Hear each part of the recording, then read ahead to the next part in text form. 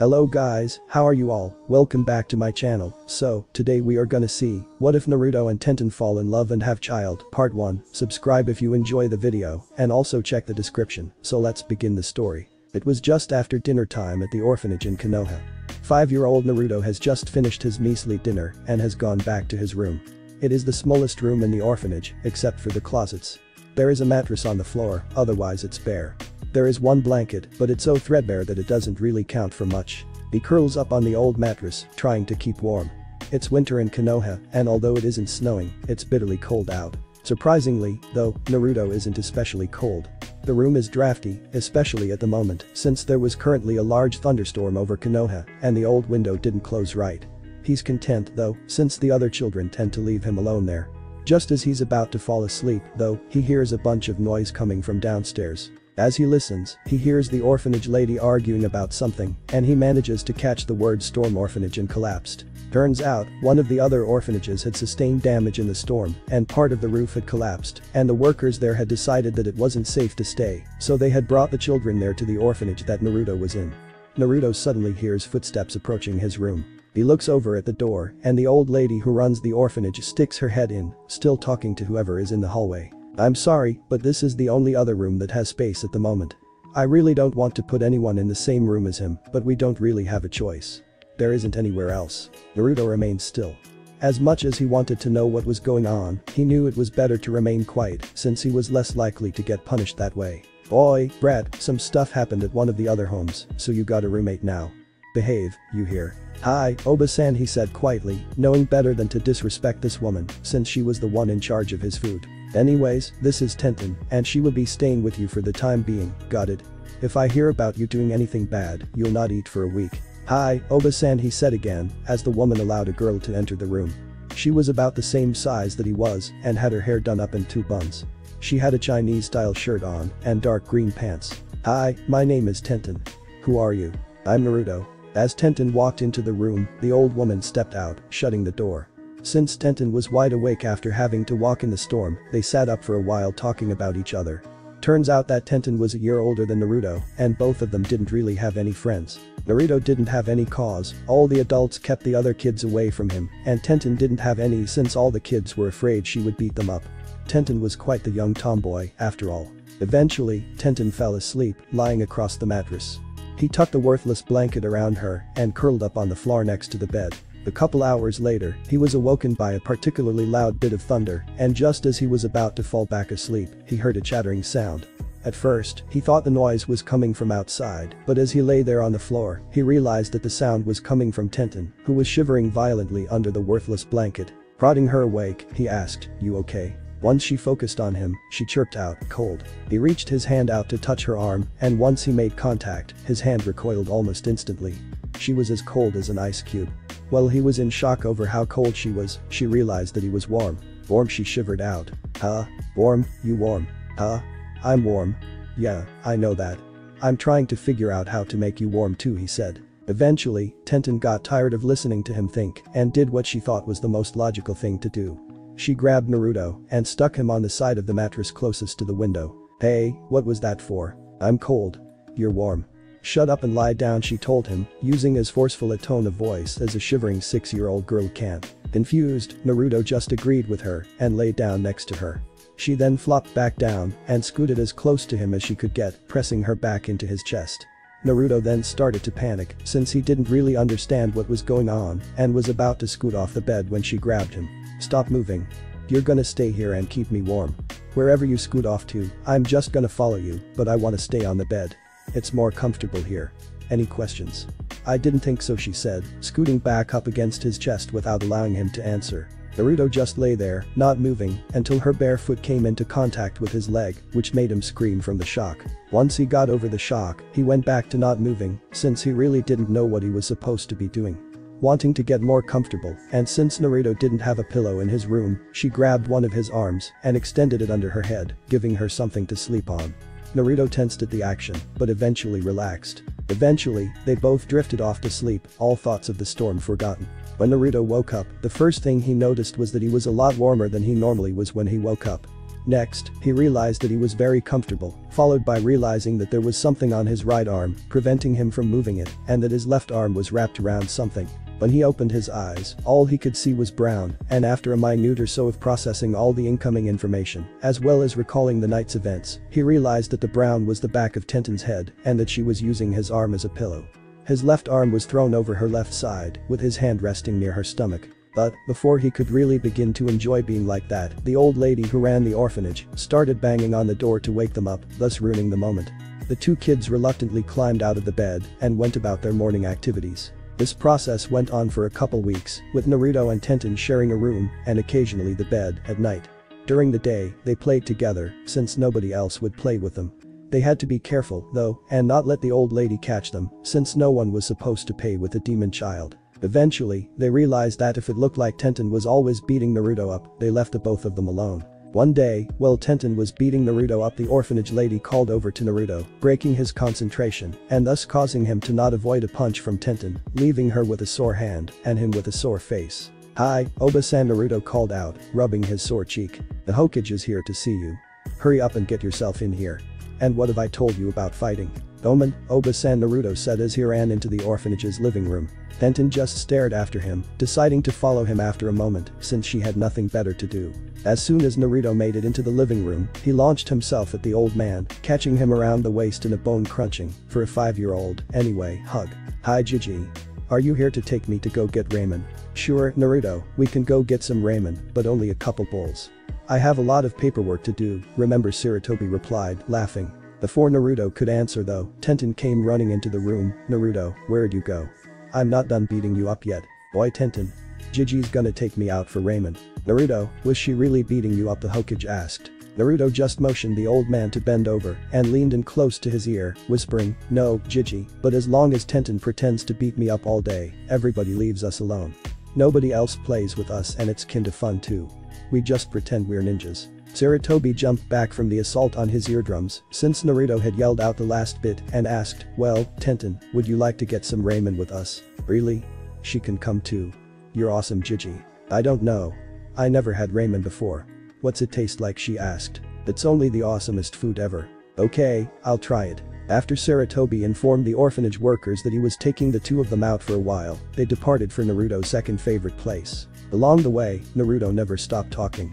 He asked Sarutobi all sorts of questions, ranging from his shoe size, Sarutobi wore 11s, to when he could go to the ninja academy next year, to when he could wear his hat when he made Hokage. Having had that line of questioning shot down, he next launched into what had happened to him since the old man had last visited, which was the day before Tenten came to his orphanage. Sarutobi frowned when Naruto described his room and decided that it was time Naruto got out of there. He was not frowning for long, though, as a smile was quickly brought out as he listened to the hyperactive blonde describe some adventure he went on. Naruto was still talking when they got to Ichiraku's, although he was allowing Tenten into the conversation more often. It was fine with her, since she didn't really know who the guy was, besides the fact that Naruto liked him. She knew he was the Hokage, she just didn't know what a Hokage was. As soon as they entered the ramen stand, Naruto immediately switched over to talking to the old man there, not even pausing to take a breath.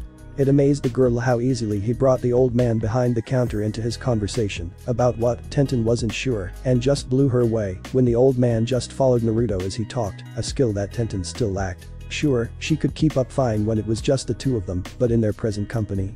Naruto made lifelong auctioneers look like mimes, he could talk so fast. "So, Ten-chan, what kind of ramen do you want?" Naruto asked as he clambered onto a stool. Tenten had been so into admiring how fast he could talk that she missed his question. "I said, what kind of ramen do you want?" "Ah no, what kinds are there?" Naruto opened his mouth to respond, but Sarutobi cut him off, "Just take a miso. If you let Naruto get going on all the kinds of ramen there are, you'll be my age before he finishes." Naruto glared at the old man for cutting off his rant. "I want 2 large miso." "Oh? Didn't you just eat lunch, Naruto?" "Yeah, but they never give him enough, so I'm still hungry," the boy replied. This just reaffirmed his decision to get Naruto out of the orphanage. "I'll take the usual, Tuchi-san." "Hi, Hokage-sama, and for you?" the man asked, looking at Tenten. "Ah no, a small miso, please." Their orders were brought out in short order, and Naruto immediately started inhaling his, until he remembered that Tenten was trying it for the first time.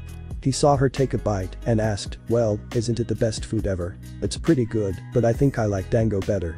Naruto just grumbled and went back to inhaling his ramen. Once they finished, Sarutobi took them back to the orphanage since he had to go finish his neglected paperwork. The next time Naruto saw the old man was about a week later, and much to the old man's surprise, Naruto didn't come shooting out to greet him as soon as he showed up. Sarutobi had to actually go to his room to get him, and what he saw made him both angry and sad. Angry for the state of his room, and sad because Naruto was curled up in the corner, all miserable looking. The old man just quietly walked in, closed the door, and crouched down next to him. "What's wrong, Naruto?" Naruto looked up at the old man, and Sarutobi could tell he was just managing to hold his tears in. "Ten-chan had to go back to the other orphanage today. Now I have nobody to play with," Naruto told him quietly, his voice wavering. Sarutobi gave off a quiet smile. "Well, Naruto, I can't help with that, but I do have a present for you." "Really?" he asked quietly. "Yeah. Come on, I'll go show it to you." Sarutobi led Naruto across the village, taking him to the other side of the poor area of the village, from where the orphanage was. He led Naruto into a slightly beat-up looking apartment building, stopping in front of a door on the top floor. "Who lives here?" Jiji Naruto asked him. "You do, Naruto," the Hokage replied, handing him a set of keys. "This is your new home. It's not much, but I think you like it here better than at the orphanage." Naruto just held the keys in shock, the situation not really sinking in. Eventually the emotions of the day overwhelmed him, and tears started to silently work their way down his face until he launched himself at the old man, catching him in a death grip hug, almost knocking them both over. When he finally managed to get some control over his emotions, he thanked the old man several times and went inside. There were only 2 rooms, those being a small bathroom and a larger room that was a combination of kitchen, living room, and bedroom, but to Naruto it was huge. He actually had a real bed, a closet, and even his own couch. He was so overwhelmed, he lost a little control he had gained over his emotions and curled up against the Hokage and happily cried himself to sleep. It's been 2 years since Naruto got his apartment and 1 year since he started attending the Ninja Academy. This day finds him in a rare bad mood, well, a visible bad mood. Naruto is actually in what could be considered a bad mood most of the time, especially on this day, October the 10th. Still, he usually manages to hide it behind a face-splitting grin and a carefree personality. This particular day, though, on top of it being October 10th, he was shot down by Sakura, again, failed his test, and tripped and fell into a giant mud puddle. Couple that with years of verbal abuse, neglect, widespread hatred, and living alone at the age of 7, and you can see why Naruto is letting his bad mood show. To top it all off, that night was the festival for celebrating the defeat of the Kyuubi, a night he greatly feared.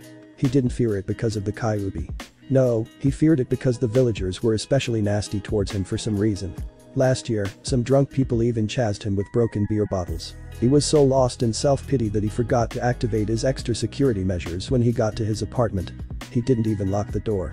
He just kicked it closed before walking over to his bed and collapsing on it, not even bothering to remove his sandals. Naruto's dream. 7-year-old Naruto sat on the swing outside the academy, watching as all the other kids were picked up by their parents. He watched as the parents hugged their children and asked about their children's day. He watched as the children hugged their parents back and walked off holding hands while telling them about what happened that day. He sat there alone, wishing someone would come for him. Wishing that someone would be waiting for him when he finished school, someone who he could hug and get hugs from, someone he could tell about his day. Hell, he'd be happy to have someone ground him, since it would mean that there was someone who cared enough about him to care that he did something wrong. The few friends he had, if you could call them that, all thought that not having parents was awesome, since he got to do whatever he wanted, whenever he wanted. All they did was complain that their parents were too strict, gave them too many chores, not enough free time, and made them do their homework. Naruto just pretended that not having parents was awesome and laughed with them as they grumbled about their parents, all the while wishing that he could have some of his own. He didn't really blame them, though. They had no idea what it was like to be him, what it was like to be hated by almost everyone around him. They thought he got bad grades because he was stupid and lazy, and because he skipped class a lot. Of course, what they didn't know was that his tests were covered with which changed the questions, which were removed before his tests were graded, therefore always making his answers wrong. He couldn't file a complaint because those had to have a parent's signature, and he didn't have any parents. Even if he could file a complaint, he doubted that they would read it. They would just laugh at him, asking him to prove it, while telling his taijutsu teacher to rough him up a little. The only teacher who cared at all was Iruka, and even then he couldn't do much. That would be showing favoritism and could get him in a lot of trouble. All of his other teachers hated him. The taijutsu teacher beat him up, the ninjutsu teacher either used him as a target or ignored him, and on the rare occasion that he actually did show him something, he showed Naruto how to do it wrong. The teacher didn't even let him in his class anymore, and the weapons teacher purposely gave him the dullest set of kunai and shuriken in the village, which made it damn near impossible to get them to stick in a target. Hell, he'd probably have a better chance of making a bullseye if he threw a cup of instant ramen at it. Because of this, and the fact that he didn't have any family styles to rely on, his ninjutsu sucked, his taijutsu was worse than a drunk 3-year-old, and his was non-existent. He was actually good at throwing weapons, but since they didn't stick to the targets, his scores didn't count. Irukas he did okay in, but that was mainly because Iruka taught history and wasn't actively sabotaging Naruto's efforts to learn. The only skill he was good at was henge, and that's because Iruka taught him that when he was filling in for the normal teacher, who was out sick. He could pull off a short-distance kawarimi, although it was difficult, and couldn't make a decent bunshin to save his life. His chakra control was almost non-existent, while his reserves were huge, which only compounded his control problem. He couldn't read or write very well, and had problems counting past 50. He wore ugly orange jumpsuits because that was the only thing the village clothes shops would let him buy, since they figured it would be easier to find him if he wore bright neon orange. Even then, they charged him triple for the horrid things. His rent was obscenely high too. This left him with almost no money for food, so he ate a lot of instant ramen, not just because he liked it, but because it was cheap. Naruto was suddenly roused from his dream by someone banging on his door. He quickly sat up, grabbing the one sharp kunai he had, which was a present from Jai-chan on his last birthday. It came in a set, but the rest of them were stolen a short time later. He was unable to keep thinking about much of anything, since his door picked that moment to give in to the pounding, and collapsed to the floor. Naruto looked over at the doorway, his eyes wide as he saw who had just hammered his door down. It wasn't just a couple drunk villagers, but a whole bunch of them. They swarmed into his small apartment, quickly cutting off all of Naruto's escape routes. "Why are you here?" he finally managed to scream out. "What did I ever do to you?" "The demon thinks he's innocent," one of the villagers screamed out. "Can you believe it? You killed our families, you little shit," another called out, "so now we're gonna kill you." "Wait. I'm only 7. I didn't kill anybody, I swear," Naruto called out, trying to convince them that he was innocent. "Yeah, like we're gonna believe a demon like you, good luck with it," a third villager called out. "Enough talk, let's get him, I wanna go back to the festival." The mob of villagers swarmed the boy, beating him with whatever they could get their hands on. One even picked up a part of the broken door and stabbed him in the thigh with it, making Naruto scream out in pain. They beat him for another half hour, until a villager got bored kicking him in the face and decided to try something else. He picked up Naruto's discarded kunai and walked over to the boy, who was miraculously still conscious. "You killed my parents, my wife, and my son, you nonsense. You made me have to carve their names into the memorial, so now I'm gonna carve them into you," the man screamed before beginning to carve the names of his family onto Naruto's flesh. He was forced to stop briefly from Naruto struggling, but quickly solved that by tying him to the wall, arms and legs spread wide, so he couldn't struggle anymore. He then continued to carve the names of his family on Naruto's chest. When he ran out of family, he gave the kunai to the next villager in line, who began to carve the names of their deceased family into his flesh. After a while, when his front side was lacking in available space to carve, they turned him around and continued the process on his back. They were careful about how they did it too. As soon as they felt like Naruto was gonna pass out from the pain, they would stop for a while, letting him get used to the pain. When he finally did pass out, after a few hours and over 700 names, a couple showed up to see what was going on. "What's going on here?" one of them asked. "We're punishing the demon," a villager replied. "Oh, okay, just try to keep the noise down, the neighbors are complaining about all the screaming." "It's fine, we're just about done with him anyway. We just gotta find a place to finish him off." "Don't bother. We'll do it. That nonsense killed my sister, and I've wanted payback for a while now. I'll hit him with an academy fire, make it look like he burned this place down by practicing indoors." "Yeah, kids these days, always screwing around," the other replied. They then ferried all the villagers out of the building and then returned to the destroyed apartment. The first was about to start the fire, but was stopped before he could finish it by the other. "What? Is there anyone else in this building? I have no problem killing demons, but I don't want to be responsible for burning a bunch of civilians to death." I don't think so, but we should probably check. We're on the top floor, so the whole building shouldn't burn down, so long as we watch it. We'll just say we found the apartment on fire and quickly put it out, but were unable to save the poor child who lived there." They then scanned the surrounding apartments, finding them all empty. "Seems that nobody wanted to live next to the demon. Oh well, it just makes our job easier," thought one of the Chunins as they returned to the demon's apartment. "We'll both do it. Rumor has it that the demon has a lot of chakra and almost no control over it, so it'll be more realistic that way." "Okay," the other replied, as they both launched the unnamed fire at the demon's unconscious body, shooting an 8-foot flame at him. Normally, the technique only puts out a 2-foot stream of flames, and it's used for lighting campfires and torches and such. But, when a couple of angry people are behind it and have chakra to spare, well, you can imagine the results. Especially when they use it inside a wooden apartment. Satisfied that the demon was taken care of, they waited on a nearby roof for an appropriate amount of time to pass before dousing the flames and playing the dog. When Naruto passed out from the pain, he found himself in a sewer, or at least, what he thought was a sewer. It was dark, and there was ankle-deep water on the floor. The next thing he realized was that he didn't hurt, and upon a closer inspection, realized that he had no injuries at all. I must be dead. Funny though, I thought heaven was supposed to be bright and sunny.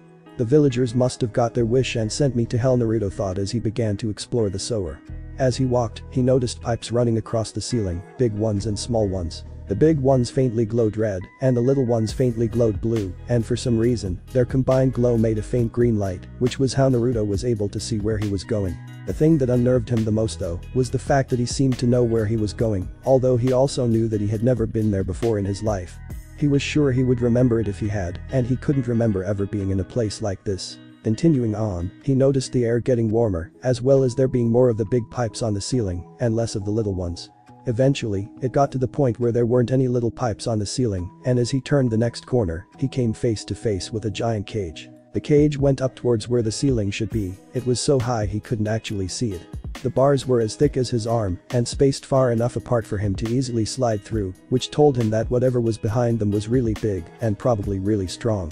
He was surprised, then, to find that the only thing holding the cage shut was a small piece of paper, with seal written on it. Once the novelty of the giant cage started to wear off, he began to notice a sound. It had a rather odd rhythm to it, until he realized that the sound was from something breathing, and based on that breathing, whatever it was waking up. Pretty soon, he could vaguely make out something moving in the darkness on the other side of the bars, and he could tell it was really, really big. Big as in, bigger than his apartment. Heck, the thing was probably bigger than his apartment building. He just watched in awe as the thing began to move towards him, but staying far enough back that he couldn't tell what it was. Eventually, Naruto got sick of waiting and called out to it, "Hello." The only response he got was a pair of enormous eyes opening, each with a vertically slit pupil, and colored red. Yep, that confirmed it. Whatever the thing was, it was huge. "Who are you?" The question caught Naruto completely off guard. I'm Uzumaki Naruto." There was a brief pause, and then, "How old are you?" This time, he noticed the huge mouth the thing had, as well as the fact that it was full of very white, very shiny, and very sharp-looking teeth. I'm 7. The thing turned slightly away from Naruto, and after a few minutes, Naruto decided to ask it some questions. "Who are you?" Naruto asked. "Me? You should know that already. You humans call me Kyuubi." Naruto's response came as a slight shock to Kyuubi, as he just flopped down onto the watery floor and began to think, which was a pretty far cry from the usual responses. Usually people screamed in fear, tried to attack, or just keeled over dead. You don't seem very surprised. Normally when humans hear my name they try to attack me. Why should I be? We're both dead already. Well, if you're the Kyuubi, and I can see you, we both must be dead. Cause, like, the Yondaime Hokage killed you, making you dead, and for me to see dead people means that I gotta be dead too. Kyuubi just stared at Naruto. It was a surprisingly well thought out argument from a 7-year-old human, based on the edited bit of knowledge he had. "You're not dead, or at least not yet. I'm not dead either. I don't know why you think it, but this Yondaime Hokage didn't kill me, he sealed me inside you. I'm the Lord of Demons, no pathetic human can kill me." Naruto just sat there in shock, not really able to process what he was just told. As the silence stretched on, Kyuubi was beginning to think that Naruto's mind had cracked when he suddenly spoke. "So you're why everyone hates me? Everyone hates you?" "Yeah. All the villagers glare at me and call me names like demon and monster. None of the shops sell me stuff, and none of the other kids play with me. Whenever I try to play with them, their parents yell at me and take them away." That made Kyuubi angry. No demon disrespects children. In the course of its life, even Kyuubi avoided killing children whenever possible. "What about your parents?" "I don't have any. I lived at the orphanage until Jai-chan got me this apartment." Something about that sentence just didn't sound right to Kyuubi. "Lived? Yeah. Jai-chan got sick of the people there abusing me and stuff. They said that a demon should be able to live on its own, and that they shouldn't have to take care of me." They went silent for a few minutes, Kyuubi thinking over how wrong Naruto's life was, and Naruto trying to figure out where they were. "So, where are we?" "Oh, this is your mindscape." "What? We're inside your mind." Oh, how Naruto was cut off when it suddenly got really hot in his mind. What's going on? Kyuubi just focused on Naruto's senses and came to a startling conclusion. Their body is on fire. Their body is on fire. It is, Naruto said, as he looked at himself. I don't look like I'm on fire. Not here, your real body is on fire, along with whatever building you were in. What? Yeah, you're on fire, and unless you want to burn to death, I suggest you hurry and get back out there and get out of the fire. That had a sobering effect on Naruto, which surprised the fox. I can't. What do you mean, you can't? Well, you can see outside. Look for yourself, Naruto shouted, unable to actually say what had been done to him. What the fox found almost made it retch. It couldn't believe what had happened to him, or the fact that he wasn't dead yet. Who did that? A bunch of villagers broke in and did that, he said quietly. Every year they chase me on this day, and I usually spend it locked in my apartment. But today a lot of stuff happened, and was so out of it that I forgot about them. But why this day? Cause it's the festival celebrating when the Yondaime Hokage defeated you. All the villagers have a huge party, and even the ninjas go. He went silent for a moment, and it's my birthday. Kyuubi's heart went out to the child. Having to spend one's birthday locked inside their apartment alone while in fear of their life was not the way a child should be raised. Not even the vilest of demons did that to their children. It just wasn't right. I can help you, if you let me. How? If you channel chakra into that seal, it will allow me to gain some control over your body, and I will be able to move it out of the fire. But I can't reach it, Naruto said. As soon as he finished, though, it slid right down to the bottom, stopping about even with his chest. And I can't really do much with my chakra yet. That doesn't matter. You know how to move chakra in your body, right? Naruto nodded. Well, that seal is technically a part of your body. Just focus it there. You don't need much, just enough to tell the seal that you know what's going on. Naruto didn't really get why he needed to put the chakra into the seal, he just knew that it was his only real hope of getting out of his burning apartment alive. So he placed both of his hands on the seal and began pushing chakra into it. It wasn't very much, since he really didn't know what he was doing, but it was enough to let Kyuubi move his body. When Kyuubi's chakra connected with Naruto's motor functions, the shock almost kicked his chakra out. The pain coming from his body was beyond intense. Back in the burning apartment, Naruto's body, or what was left of it, started to stir. First, the whisker marks on his face darkened. His finger and toenails lengthened, along with his canine teeth. His eyelids opened, revealing red eyes with slitted pupils. Suddenly, a cocoon of red chakra enveloped his body, protecting it from the flames. The Kyuubi-driven body of Naruto then proceeded to crawl its way over to his window, which had broken from the intense heat, and managed to pitch himself out of the window, falling 4 stories to the alley below. He landed in a heap and did not move, the crimson cocoon fading shortly thereafter. Sarutobi was relaxing in his office, paperwork finally completed for the day. He had just pulled out a certain orange book when he felt a chakra pulse. Now, this was by no means a reason for him to freak out, since he felt chakra pulses all day, as did everyone else who could sense chakra while living in a ninja village. No, the reason this particular chakra pulse made him drop his book on his desk and file his aged body out the window was who the chakra belonged to. Or rather, what it belonged to. He hadn't felt that particular chakra signature in 7 years, and while this pulse was very small, its very presence filled him with worry. Was the seal broken? Was Naruto alright? Could the fox escape? These were only some of the thoughts flying around his head as he raced towards Naruto's apartment, becoming more alarmed by the second as he saw smoke coming from that direction. His Anbu bodyguard squad fell into place around him shortly thereafter, and he began to bark out orders. Inu, Nezumi, Risu, go ahead and find out what's wrong. Tora, go alert the hospital. I have a feeling Naruto's gonna need a bed there. I don't care how you do it, get a competent team ready for him.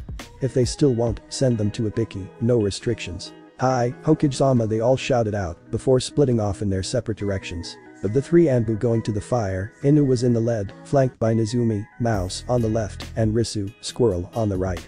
Risu Inu barked out, take care of the fire. Nezumi, look for anyone around here who seems to be taking too much interest in the fire, make note of them, and send the list to the Hokage. I look for the kid. Hi, senpai, they both returned, before leaping off to take care of their assigned tasks. Inu didn't even make all the way around the building before he found a body in the alley behind the building. He noticed a broken window belching flames from the top floor. He jumped out of the 4-story window. In that condition, he quickly moved him to check for a pulse. And he's still alive. He scooped up the battered body, and right before he leapt off, Sarutobi arrived. How is he? He's alive at the moment. Can't really tell much else though, the doubly masked Nin replied. Oh. Tora should have the hospital set by now. When you get there, I want the both of you to watch over him. Once he's stable, only let people you trust near him. Should there be any problems, do whatever you have to keep him safe. I'm failing Minato's last wishes bad enough as it is, I will not let the villagers kill him. "Hi," Hokage-sama Inu said, before vanishing off towards the hospital, going as fast as he could while trying not to further aggravate Naruto's injuries. When Inu arrived at the hospital, there was a team of medians waiting outside the building for him. He quickly handed the boy over to them before following them into the emergency section, Tora right behind him. As they passed through the lobby, Inu was mildly surprised to only see 3 doctors in heaps against the wall. Inu looked at Tora, raising an eyebrow behind his mask. "They said no," replied Tora. "Ah." As they reached the emergency section, a nurse tried to halt their progress, but a glare from the 2 masked nins silenced her even before she began to speak. Once inside the room, they quietly stood in a corner, watching over the meanings as they worked on the boy. Several hours later, Sarutobi finally made it to the hospital and found Tora standing outside Naruto's door. When he went in, he found Inu sitting next to Naruto's bed. He still had his mask on, but the left eye hole was closed and his hood was down, revealing his gravity-defying silver white hair. "How is he?" Inu just pulled back the sheet. From waist to neck, Naruto was wrapped in bandages. His left arm and both legs were in casts since he broke them when he fell out of his window. His hair was gone, as were his eyebrows. The upper half of his right arm was bandaged as well. "Well, it's not just burns, Hokage-sama. The villagers cut him up. They cut him up badly." Dottie produced a scroll from one of his pockets, handing it over. The villagers carved names of the Kyuubi attack victims into his skin. That scroll has the ones they could read on it, but they overlap so much it's probably nowhere close to all of them. They could only read about 30 or so, but based on the amount of area that they couldn't make out, it's probably closer to a couple hundred names. Sarutobi just collapsed into a chair. "What about the burns?" "Thankfully not as bad as they looked. Most were concentrated on his back and left arm. Mainly 2nd degree, although there was some 3rd. Left arm and both legs are broken, most likely from falling out of his window. And the seal. Still good as far as I can tell. I got a quick look at it before they wrapped him up and it didn't look any different and I can only sense a tiny amount of other chakra in his system right now, although I can't tell what it's from. It doesn't seem to be doing any damage though, so it's probably leftovers from the medics. They say when he might wake up. Well, they got him on some pretty strong stuff right now. I'd tell you what it is, but I don't feel like trying to pronounce it. The name of the stuff is like 15 syllables long. Once he's off that stuff, it could be anywhere from a day to never, they just don't know. Thanks for watching over him. I'll make sure your team gets a B rank for this. Nezumi and Risu will take over for you in a few hours. Oh, before I forget, how many? You'd have to ask him, but when I got here, there were only 3 on the floor unconscious. The medians were even waiting outside for us. I'll make sure to do so. Please, if anything changes, let me know. Ah. Pakin knows that I may call on him at any moment. As the aging Hokage left, Inu couldn't help but hang his head at how bad his village had failed his teacher. Gomen, sensei. It would seem that the village is too stupid to see him for what he really is. Back in Naruto's mind, he was having a rather interesting conversation with the fox. Meaning, he was walking it through his memories, which was not fun. The fun and interesting part came from the fox's comments on everything. That managed to take the edge off the bad memories, especially when the fox called the orphanage lady, witchy, old hag. When they finished, the fox was beyond shocked that the boy in front of her had gone through what he had and come out the way he did. "So when do I get to wake up?" Naruto asked the fox. "Not for a while. Your body is pretty messed up right now. You're better off staying here for a while." "How bad is it?" "Well, you're wrapped in bandages from neck to waist, along with half of your right arm, and the rest of your limbs are in casts from falling out of your window. I'm sending my chakra out to help fix what I can, but I really don't know much about human bodies, so it's going pretty slow. Besides, they got you stuck on some pretty powerful sedatives and painkillers right now, so you probably couldn't wake up, even if you wanted to." Oh. Naruto got another defeated look as he sighed heavily. Kyuubi had come to hate that look. It just seemed so wrong for a child to wear a look like that, especially one that was as energetic as he was. It affected the fox on some inner primal level to do whatever it could to fix the problem. The main issue with that being that the fox knew almost nothing about human emotions and knew even less about how to influence them. So, the fox thought about it from a different perspective, that being what it would do if Naruto was another demon in the same situation. Suddenly the fox had the urge to hold him, which completely confused it. Kyuubi was the lord of all demons, after all. It wasn't supposed to have feelings for humans besides what the best way to kill them was. Still, though, that urge just wouldn't go away. Deciding that it was some sort of long-dormant parental instinct, since it had been a few hundred years since Kyuubi had children, the fox decided that it could handle these strange feelings. It then realized that its current form wasn't exactly the best suited for the task at hand, so the fox decided to shift. Naruto the fox called out, getting the child's attention. "What? Come here, I want to show you something." Naruto stood up and walked up to the cage. You're not gonna eat me or anything, are you? Why would I do that? Humans taste really bad. Oh. 'Cause the stories all say that demons like to eat people. No, I'm not gonna eat you. Or do anything like that either. Oh, okay, that's good. What are you gonna show me? This the fox replied, before starting to glow a dull red. The glow gave Naruto the chance to see the giant fox fully for the first time, even the 9 tails waving around behind it. Suddenly though, the fox began to shrink until it wasn't that much bigger than he was. As it did, the glow got brighter until Naruto had to look away. When he looked back, he almost didn't believe what he was seeing. The person on the other side of the bars was about 5.5 feet tall, with crimson hair that went down to the person's shoulder blades, with 2 white-tipped ears sticking out the top. There were 9 white-tipped crimson tails behind them, and they were wearing a silver kimono. The person's face had a slightly feral look to it, which wasn't helped by the slightly longer than normal canine teeth poking out the sides of their mouth. None of that is what Naruto noticed, though. Him being him, he shouted out the first thing he did notice. You're a girl. What, is that a problem? No, not really. I just thought that you were a boy. Why would you think that? Well, you kinda sound like one when you're a fox, and all the stories say that you're a boy. Well, I assure you, I am most definitely a woman. So, would you show me this? I don't really know. It just seemed like the right thing to do. Ever since you showed up here and woke me up, I've been getting these strange feelings, and they only got worse after I saw your memories. She could tell that reliving all of his memories was taking its toll on him, regardless of how well he tried to hide it. I'm having these urges to do things that I would otherwise never ever think about doing. Oh? Like what? Come here and I'll show you. Naruto slowly walked over to the fox woman, slipping easily through the bars of her prison. When he got close enough to her, she slowly put her arms around him. When he started to speak, she just shushed him. You do a remarkable job hiding your true feelings from the world, but you need to let them out. Having just seen your memories, I can tell that you have bottled up far more than is healthy. You need to let it out. So that's what he did. He let himself be held by the doctors of Konoha kept Naruto sedated for a full week, and he remained unconscious for a further week due to influence from the fox. During this time, the fox was slowly healing his injuries, or at least trying to, as well as helping him get over all of his bottled up emotions, including those in regards to housing her. She did not really enjoy that part of Naruto's impromptu therapy. He ranted and screamed at her, most of the time making no sense at all, for a whole day, before he collapsed into her arms, sobbing. In his hospital room, Inu and his squad kept a constant vigil over him, both to announce when he woke up and to protect him from any further harm. For Naruto's benefit, no attempts were made. Tucci and Am dropped in to visit him, as did Tenten a few times after class got out at the academy. Naruto's teacher, Haruka, also stopped by the first day, but only stayed long enough to get enough information to satisfy his classmates, although none of them asked about the boy. The Hokage stopped by every day on his way home to check on Naruto, as well as get the report from the Anbu there. Every day, he left both happier and sadder. Happier that there were no attacks, and sadder because Naruto was still unconscious.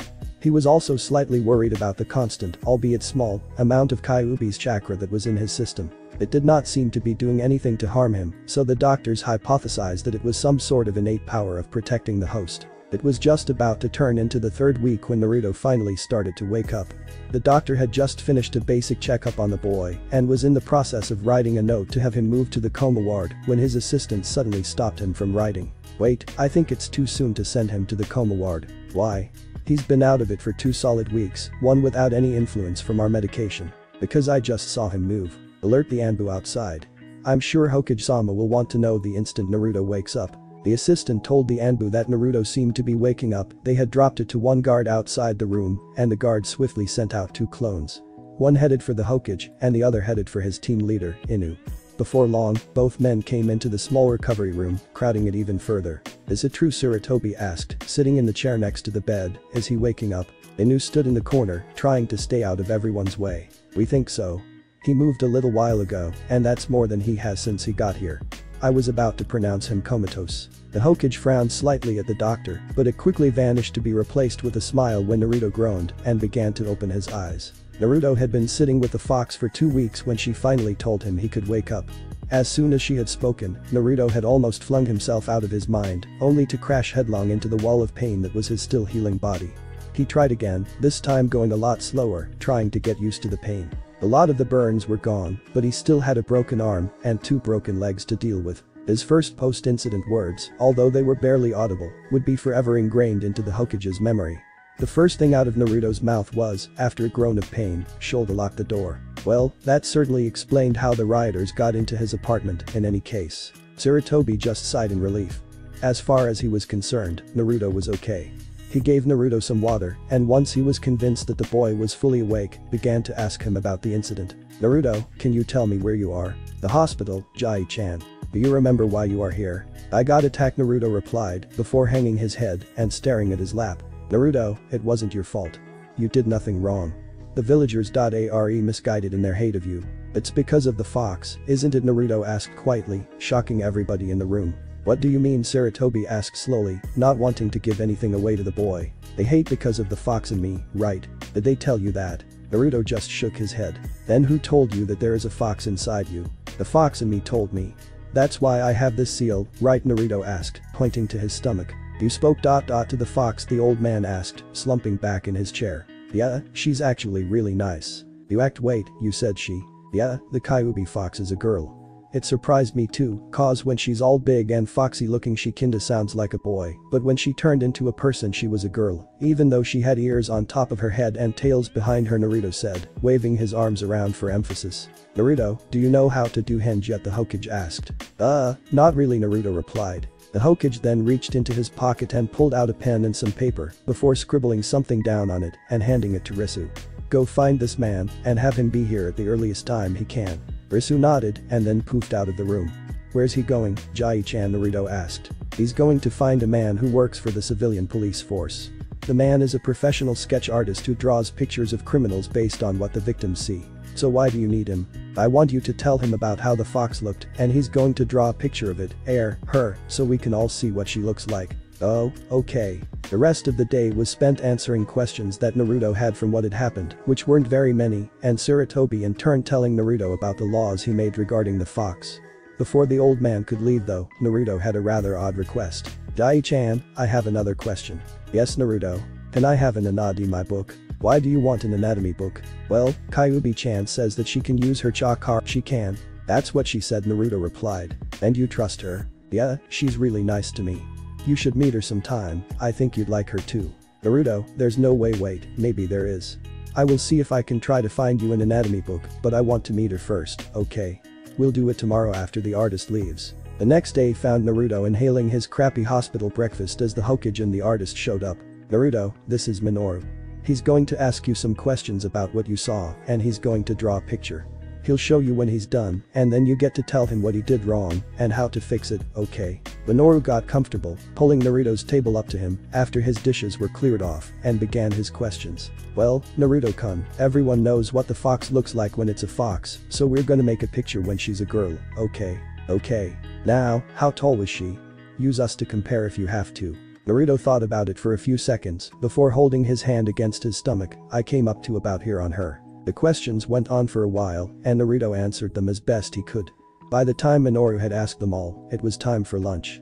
While Naruto and the Hokage ate, he finished up his picture and showed it to Naruto. Does this look like what you saw? He asked. Naruto pointed out a couple of small things that needed to be changed and then told him it was good. It was not what the old man was expecting. The woman on the page almost looked like she came from one of Jiraiya's books. Well, I guess I'll get to find out in a little while, he thought, as he thanked Minoru for his time. Well, Naruto, are you ready to introduce me to Kyuubi-chan? Well, yeah, but how are you gonna get inside my head place where she is? Well, Naruto, there is a room in the tower that can let other people into the mindscapes of others.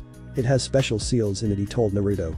It was entirely true, he just left out the part where the person being visited was usually an enemy nin that had been captured. They had a nurse carefully put Naruto in a wheelchair, and the Hokage wheeled him over to the tower and into the basement to the secondary mind viewing room. This one was mainly used for looking into the mind of the interrogator to view the memories of the one being interrogated. The primary room was buried underneath Anbu headquarters and was not near as nice as this one. Once Naruto was put in the right spot, he was told to relax, and when he felt like he was going to fall asleep, to just go with it and fall asleep. It didn't take long, and Naruto soon found himself back in his mindscape along with the Hokage, who was quite shocked at what he saw. He was no expert, but this was the creepiest mind he had ever been in, including Ibiki's. Come on, Jai-chan, this way, Naruto said, grabbing the old man's hand and leading him off through the maze of tunnels. It took the old man all of about a minute to get completely lost, although Naruto knew exactly where they were going, and about a minute later they got to the room with the cage. Naruto just walked right up to it, calling out, Kyuubi-chan. Jai-chan wants to meet you. come here. He didn't stop there, though. He kept on going, sliding in between the bars to continue his search, an act that almost gave old Sarutobi a heart attack. Naruto. Where are you going? Get back out here. Chill out, Jai-chan, I've been back here already. I already asked if Kyuubi-chan was gonna eat me and she said no. She said that we taste yucky. Now come on, help me find her. Suddenly, a huge red eye opened up while Naruto was looking at the Hokage, and when he turned back, it was the first thing he saw. He screamed, falling onto his backside, "Don't do that. You scared me." "I'm sorry, I just couldn't help it." Sarutobi just stood outside the bars of the cage in absolute shock as the mighty fox stood up and walked closer to the bars. "Who are you?" "That's Jai-chan. He wanted to meet you, so here we are." The fox then shifted to her human form since it was more appropriate for the situation. "I am Sarutobi Hiruzen, Sandaime Hokage of Konohagakure no Sado. You're this boy's grandfather?" "No, he just calls me that. Naruto has no true family at all, so I guess that I've sort of taken over the grandfather position." "Who is responsible for this child?" "Well, technically nobody is, he is in charge of himself. But myself and a few others check up on him from time to see how he's doing."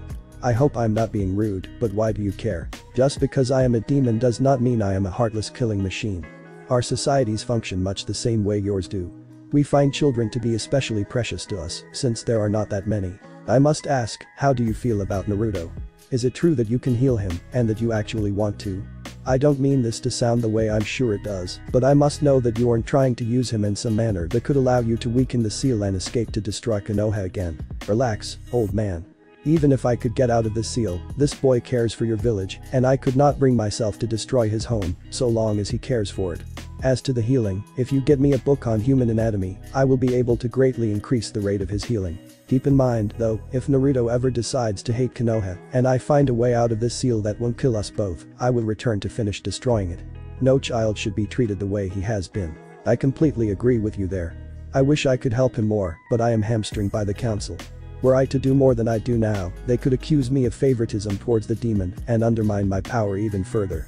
As horrible as it sounds, the good of the village must come before the good of any one member, even one as special as Naruto. I am going to hold you to your words, old man. Keep Naruto safe and happy, and I will do what I can to keep him healthy. Should your village continue to shun him, though Kyuubi switched back to her fox form and bellowed out, not even Kami herself will be able to stop me from destroying your village. I cannot speak for the villagers, but I will do what I can. I really doubt that anything I do will make much difference at this point. I will hold you to that as well, now good, day. The fox then turned around and stalked farther back into the darkness. "See Jai-chan, I told you you'd like her." Yeah, sure, let's go with that. Now then, I think it is time for me to get you a book, but first, how about some ramen?" Naruto recovered swiftly once the fox had a reference as to how his body was supposed to be. By the end of the week he was fully healed and back to attending class at the academy. When his classmates asked where he had been for the last 3 weeks, he just told them that he fell and broke his arm and both legs, which was true. He just changed the story to falling down some stairs. Despite the Hokage asking him directly, Naruto never told him that he knew all of the names that were carved into him. He just spent the next 4 years pranking the hell out of those responsible. The pranks were never dangerous, just inconvenient. For some, he broke into their homes and rearranged all of their furniture. Others he let wild animals into. Some of them even changed the locks on. His crowning jewel, though, was what he did to the 2 who burned his apartment down. He dragged them into the middle of the village the night before a morning festival, stripped them down to nothing, and tied them to a sign, which was humiliating in and of itself, until one looked at the manner they were tied up in. One of them was bent over in front of the other, and their proximity to each other implied that they were in the middle of having fun together.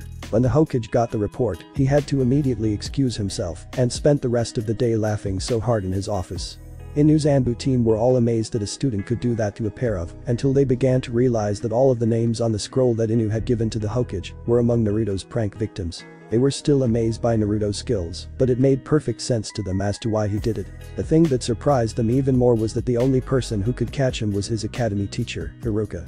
Well, Inu's team could have done it, as well as and a lot of but for some reason the Hokage only ever sent Nu after him. So, it should be no surprise that Iruka caught Naruto skipping class again and had him detained. "Naruto, you can't keep skipping class like this.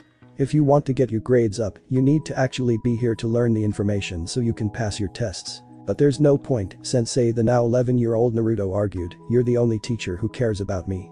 The rest of them still try to make me fail. I mean, I don't get tests anymore, but they still mess with them." They change the words around and use really big ones that I don't know, and when I ask for help they usually ignore me. Last week Tao-sensei gave me a detention just because I raised my hand. He said that I was giving inappropriate gestures or something like I was flipping him off, and I wasn't this time, I promise. Iruka just sighed. Tao taught taijutsu and hated Naruto with a passion. So, one day Naruto just gave him the finger and walked out of class, which landed him in a week-long detention. Well, I'll go talk to Hokage-sama later, see if we can't get you some better teachers.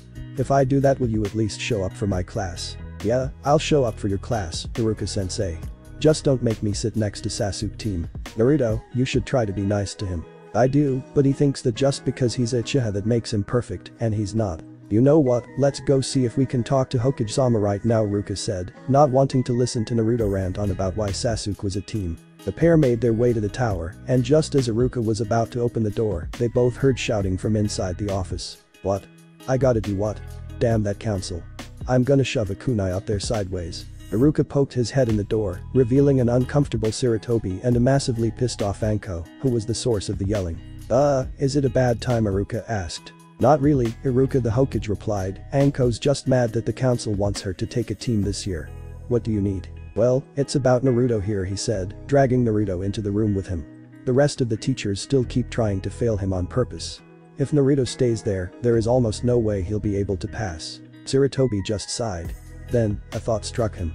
He flipped through the folders on his desk for the new Chunin applicants and realized that there would be one student without a team, and if he remembered correctly, the next year's class had the same problem. Anko, would you rather have a 2-nin team versus a 3-nin team? Of course.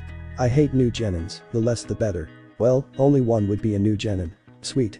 Only one nonsense to teach. The other is still a student. Iruka and Anko both looked at the Hokage. Naruto is not getting proper instruction from the academy due to the personal bias of most of his teachers. I want you to take over teaching the practical knowledge he has missed out on, while Iruka will cover the academic portion. This will get you out of having to take a full team, but because the council wants you to do more than take an apprentice, you will have a 2-man team. Or rather, 1 boy and 1 girl. Duty? I gotta wanna be kunoichi and the fox brat. Anko said, her voice dripping with sarcasm. Her name is Tenten. He was cut off from explaining further by an outburst from Naruto. I get to be on a team with Ten-chan. Awesome. Anko looked at Naruto, you know her, brat. Yeah, she's my friend. They stayed there for a little while longer to work out the details, and then Iruka and Naruto left to get ramen. The first day of Naruto's break found him trudging out to the training grounds, trying to find his new sensei. He hadn't realized it, but they had never set a meeting point. So, he wandered the training fields looking for them, and eventually found them at training ground 44. Grumbling to himself, he walked up to them. About time you showed up, brat. Tenten spun around, having not been told who her other teammate was. Naruto. Hi Ten-chan. And I would have been here a long time ago if you would have told me where to go yesterday. I did too tell you, brat. Yeah, be at the training grounds first thing in the morning is hardly a place to be. You do know that we have like 100 training fields, right? How was I supposed to know which one you'd be at? Details. Anyway, this is where we will meet from now on. She was prevented from continuing by Tenten. Sensei, what is he doing here? Naruto hasn't graduated yet. Anko glared at Tenten, I was getting to that. For whatever reason, none of the teachers at the academy actually teach him anything, with the exception of Iruka, so the Hokage set it up that we would help him get up to where he is supposed to be so he can graduate next year. Why do they hate you so much? Naruto Tenten asked, immediately sending him into a panic attack. He knew, he just didn't want to tell her yet, since the fox was the reason she had no parents. He was saved from answering, though by Anko. It's a long story, he'll tell you some other time. We're late enough as it is. Naruto looked at her with an expression of silent thanks. Now, Naruto will be with Iruka in the morning, so that will be when we work, she said to Tenten. The afternoons will be for helping the brat get caught up. They both mumbled a response. I can't hear you brats, speak up. Hi, sensei, they both replied. Now then, I want you two to spar so that I can see what you need to work on. Start with just taijutsu first. Tenten just arched an eyebrow, while Naruto looked apprehensive. It was no secret to any of them, Naruto's skills were horrible, with the exception of his henge and his stealth. He could transform and hide with the best of them, but once he was found, the only advantages he had were near limitless stamina and chakra. He was a rather accomplished trap maker, but that didn't really help him in a fight. Still, Naruto and Tenten squared off, with her slipping into the academy stance, while Naruto slid into his extremely nonsense-sized version of it. Anko cringed just looking at it, it was so bad. The fight didn't go very well for him either. In addition to having almost no training, he was holding back since he didn't want to hurt Tenten. Naruto, stop holding back. She's not gonna break if you hit her. Naruto just grumbled more and stopped pulling his punches. It certainly helped, but he still got him kicked. After about the 10th straight loss for Naruto, Anko decided to move on. Alright, what ninjutsu do you know? Well, I just got the 3, Tenten replied, while Naruto just mumbled something that neither one could catch. What did you say, brat? I said I can do henge. I get kawarimi sometimes, and I can't make a bunshin to save my life, Naruto said while staring at the ground. Here, brat, I might be able to tell you why you can't do a bunshin. I'm guessing your control is absolutely terrible, Naruto nodded sadly. Well, it goes with having so much chakra. She then pulled a sheet of paper out of one of her pockets. It was divided into 6 sections. This is a type of chakra paper. It gives a rough visual approximation of your chakra capacity. Naruto looked beyond confused, while Tenten was following without any problems. You channel chakra into it and it tells you how much chakra you have. Oh, okay. Now, I will demonstrate, she said, and channeled her chakra into the paper, causing 4 of the 6 sections to turn black. This is how much chakra I have, which is pretty normal for it. Hokage-sama has a little over 5, I think. She then gave the paper to Tenten, who managed to turn about half of 1 square black. A little low, but still decent, she said to the girl, before handing it to Naruto. Does it matter how much I channel into it, he asked. Nope. It reacts with the chakras somehow, and it just knows how much you have. I really don't know how it does that, so don't ask. Here goes, Naruto called out as he began to channel his massive reserves into the paper. The results were shocking, to say the least. The whole paper instantly turned jet black and began to smoke before bursting into flames. He quickly dropped it before looking up at Anko. What does that mean? Well, I guess it means that you have a lot of chakra. Here, try it again just in case, she said, pulling out another sheet of the paper. Naruto channeled chakra into it again and got the same results.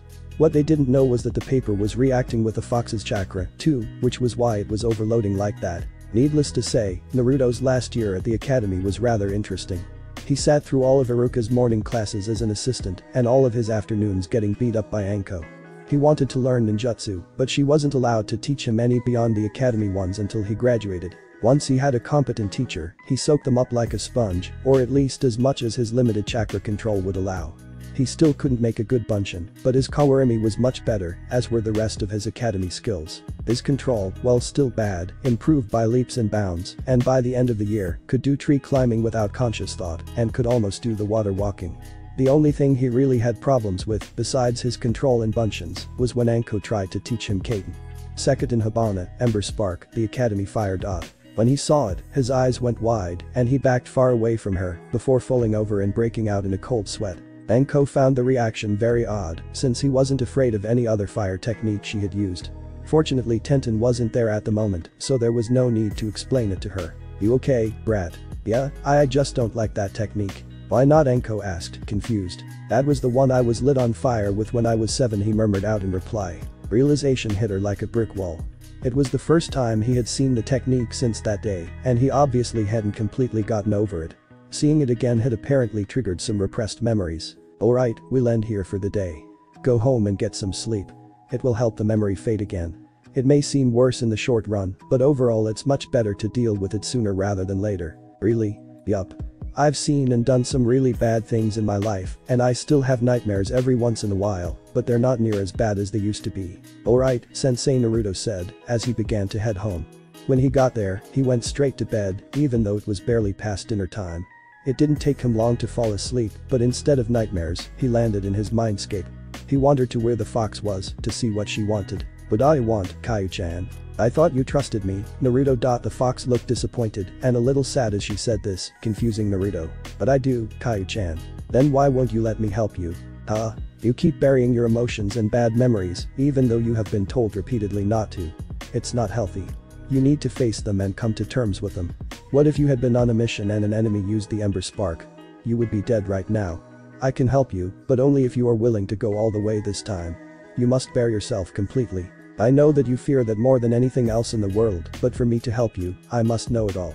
I know that you deliberately hid memories from me last time, but I chose not to say anything about it. Also, just so you know, I am capable of just looking at them by myself, without any input or consent from you, but I feel that would violate your privacy. Naruto looked at the fox with a defeated expression.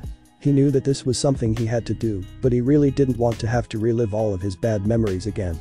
Especially not that one, because this time he would get all of it. The last time he and Kayu-chan had gone over it, she had spared him the worst bits of it, but not this time. This time, he was coming completely clean with her, and she with him. Okay, Naruto said, looking at the fox again, this time with a determined look, let's get this over with. Naruto walked through the bars of the cage and sat down back to back with the fox, while trying to emotionally prepare himself for what he was about to witness. You ready, Naruto? I guess. Let's just get it over with. Naruto then closed his eyes and took a deep breath, while Kyuubi began the memory viewing technique. The earliest ones he had were of him after the sealing while he was in the hospital, and they continued through the rest of his life. Most were not pleasant, and none were anything close to a normal childhood. It ended up taking them several hours to get through the unedited and raw memories of that night, but the rest of them went by without much incident. Well, until they finished, anyway. As soon as the fox had released the memory viewing technique, Naruto spun around and hugged her as hard as he could, locking her in a death grip hug. A short while later, his grip relaxed enough for her to turn to face him. Then she draped her arms around him, returning the hug. Before long, he was asleep in her arms. Once Naruto fell asleep, his dreams were mercifully free of nightmares, and when he awoke, finding that it was almost 10 the next day, he found himself unable to remove a particular dream from his head. The dream was his life without ever having had the fox attack Konoha. He knew that because he had no whisker marks on his face, nobody called him names as he was led through the village, and he seemed to have a caretaker of some sort. He seemed to be around 4 or 5 in this dream, and the woman who was leading him around was very pretty. She was almost 5.5 feet tall, and had waist-length reddish-orange hair. Her eyes were a slightly pale green, although they were full of life. She was wearing a tan kimono, and since he was dressed up as well, he assumed that they were on their way to some kind of festival. He had gotten tired of walking at one point, so the woman had picked him up and kissed him on the cheek, a huge smile on her face. The sensations brought about by the dream kiss were so strong they were actually what woke him up. Like that would ever happen to me. I wonder what Jai-chan would think about it. Naruto rarely remembered his dreams, and whenever he did, he always went and told the old man about them. When he got there, though, the guard wouldn't let him into the tower. I highly doubt that the Hokage wants to see a demon like you, the Anbu spat out, while casually resting his hand on the hilt of his sword. Now go away before you annoy me. Naruto's reaction surprised the Anbu. He started laughing. This made the Anbu very angry, but he noticed that the Hokage was right behind him before he could do anything about it. Yagi, goat, did you say that the demon was trying to see me? The old man asked. Hi Hokage-sama. That's what I thought you said. Well, you're fired. Please report to the academy tomorrow morning for enlistment if you wish to continue to be employed as a shinobi of this village. If you have a problem with that, please take it up with Ibiki, Sarutobi said while glaring at the now ex-Anbu. The man just stood there in shock, unable to believe that he had just been fired. The old man then turned to Naruto. Well, come on, Naruto. I just got out of a council meeting and need to relax. Naruto just followed the old man into the tower, thinking that the council meeting must have been really bad if the old man was just up and firing people who made him mad. As soon as Sarutobi sat down behind his desk, he immediately gathered up all the papers on it and stuffed them into a drawer, declaring that he would do it later. So, what brings you here today? Naruto then went on to tell him about what happened the previous day with Anko, and about the memory thing with Kyuubi. He then went on to describe his dream to him. I'm sorry, Naruto, I just can't get a good mental image of what this woman looked like. Naruto had been trying to explain it for almost half an hour. I know, Henge, Naruto yelled out, transforming himself into the woman from his dream. This is what she looked like, Jai-chan. Sarutobi just stared at the woman, his jaw hanging somewhere near the floor in the basement of the tower. He shook himself out of his stupor before Naruto noticed and slowly asked, Naruto, did you ever hear what her name was? No, but everyone was really nice to her. Why? Do you know her? Naruto asked, releasing the hinge. Hi, but before I tell you who it is, I want you to sit down. Naruto said. I want to tell you her name, but I am afraid I can't do that. Before you ask, she had a lot of enemies, and if they knew about you, they might try to hurt you, and I don't want that. What do her enemies want with me? I've never seen her before, Naruto shouted out. You have, actually, you just don't remember it.